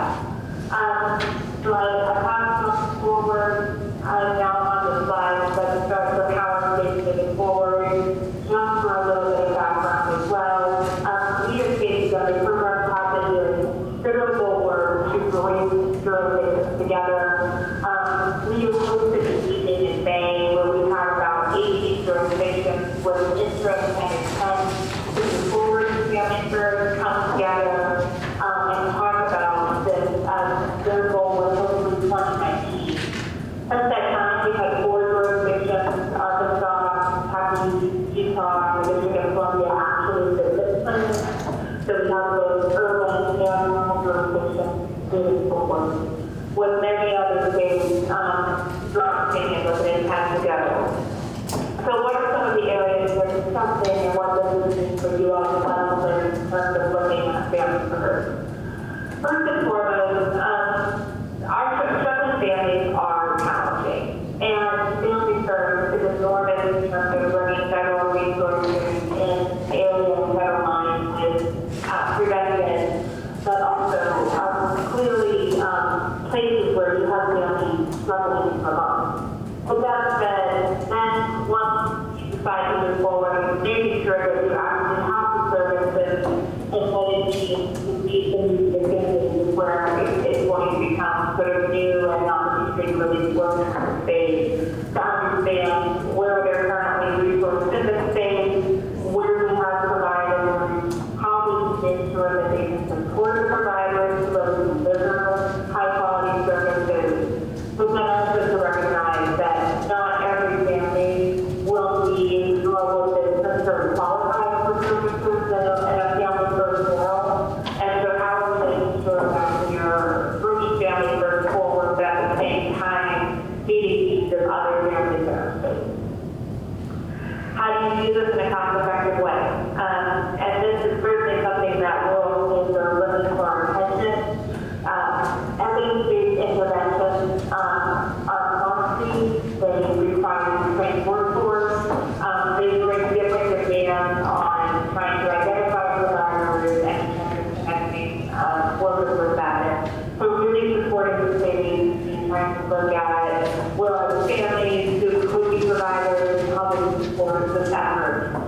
And then in the space of who are those programs for some foster care and non-family, how do we continue to resource and ensure quality family life setting? So making sure that while you're moving forward in family first, that you recognize the whole continuum of ways to advance the system. So the next slide, I don't think I'm in terms of ways we've been talking in roles to reach the legislators. First and foremost, the opportunity for you all to really talk to your families, children involved with the child welfare system. We spent considerable time talking with them, believe they really are experts. There's a lot to be learned from them on some very straightforward and common sense ways to help them to really think through what will it really take to match the family with the birth certificate, or what it really takes to match services or the basic health. Do you have strategies at another time? If one of our goals is to talk to families and children, how do we get families and children, or how do we get to families and children without going to the usual and customary advocacy and organizations that provide services? So the next thing is doing something I was looking at Kentucky did this. We see states host regional stakeholder consultations, and you raised a good point about going through some of the more traditional agencies to do this. We also see legislators themselves host listening forums, working with trusted community partners who know who the families are. A lot of this is about trying to obviously do this regionally to facilitate doing it in various parts of the state, but there's a lot to be gained by doing it with the partners and like in the case of child protection, and because it's also trying to look at if providing prevention and intervention is going to work, and we need to connect with some of those families that we now don't see until it's late.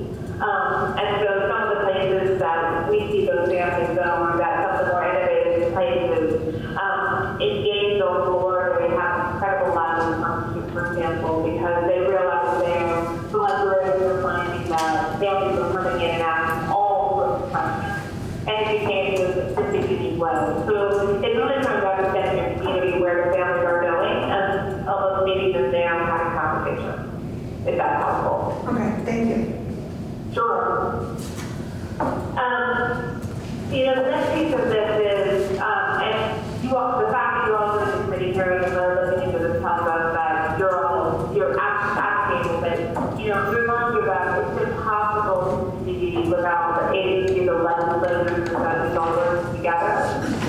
While each of the roles is so important, and the ability that you all have to keep together, the ability you have to be folks that come together and get to a sense of how are we going to go successful, what do we all agree this would look like, and then holding each other accountable. So really making sure that there's a shared commitment, but that how you're defining success is also how the agency defines success, so that everyone is really looking to the same outcomes in terms of what to be achieved. And then for the legislators in particular, the rule that we think is so fundamental is that enhancing all-age families can't be done by council alone. That there's so much great work going on across so many different agencies in Vermont, in the healthcare space, in the maternal child care, in a host of places that all will be necessary to really put together a service plan for these families. And helping these agencies come to the table with child welfare and support their efforts and being part of this. And that includes really making sure that there are barriers to creating data records that allow these agencies to look across, and that they can really paint a picture of a family in a really comprehensive way. And looking at, as well as the legislature, in terms of thinking about how to bring all these agencies to the table. One, right now, that a lot of people talking about Medicaid because of a lot of the overlap between some of the mental health and substance use services the state may already be doing in Medicaid, to really understand how to blend and or even braid these programs and kind of work them together. So that's what I was going to be sure of today. I'm happy to answer more questions. I appreciate this, but probably going to jump through a lot of the slides, but I hope it was along the lines of what you were hoping to hear about. Well, it certainly was, and I want to be respectful of the fact that you have another meeting right now. So we may be back in contact, and this is really very helpful, especially the summary of it and the role of legislators. So thank you very much. All right. I'm happy to be available, and you know, we have individuals who are on the ground in Vermont who also can come back. So please do follow, please do the meeting, and for letting me know. Thank you again so much for this opportunity. Thank you. Bye. Bye. And I thought we didn't have enough to get the answer right. We just scraped the surface. I know. You know, in the next minute before we all have to run out because everyone made other appointments, myself included. We have 2 more meetings. One is the right one at the end of August. October, October, 3 more, right? What? Wait, 3 more or 2 more? October 17th, October 31st, and November 21st. Oh, wait, 3 more? Yes. Oh, okay. Oh, phew. 17th, yes, and the one on the 31st is going to be across the street at the tax building. Okay. On the 4th floor. I think I'll send an email out, but did I ever tell you guys that? Yeah, send that out. I did. Well, I'll send it again just to be sure you know. Well, what I'm sort of thinking about while we all can be in the room is that we start out the next meeting with a conversation about where are we and where do we want to go. And we also, I'm sorry, maybe you were on the email. Maybe it was just Dave and I and Katie that were on the email. But we promised to have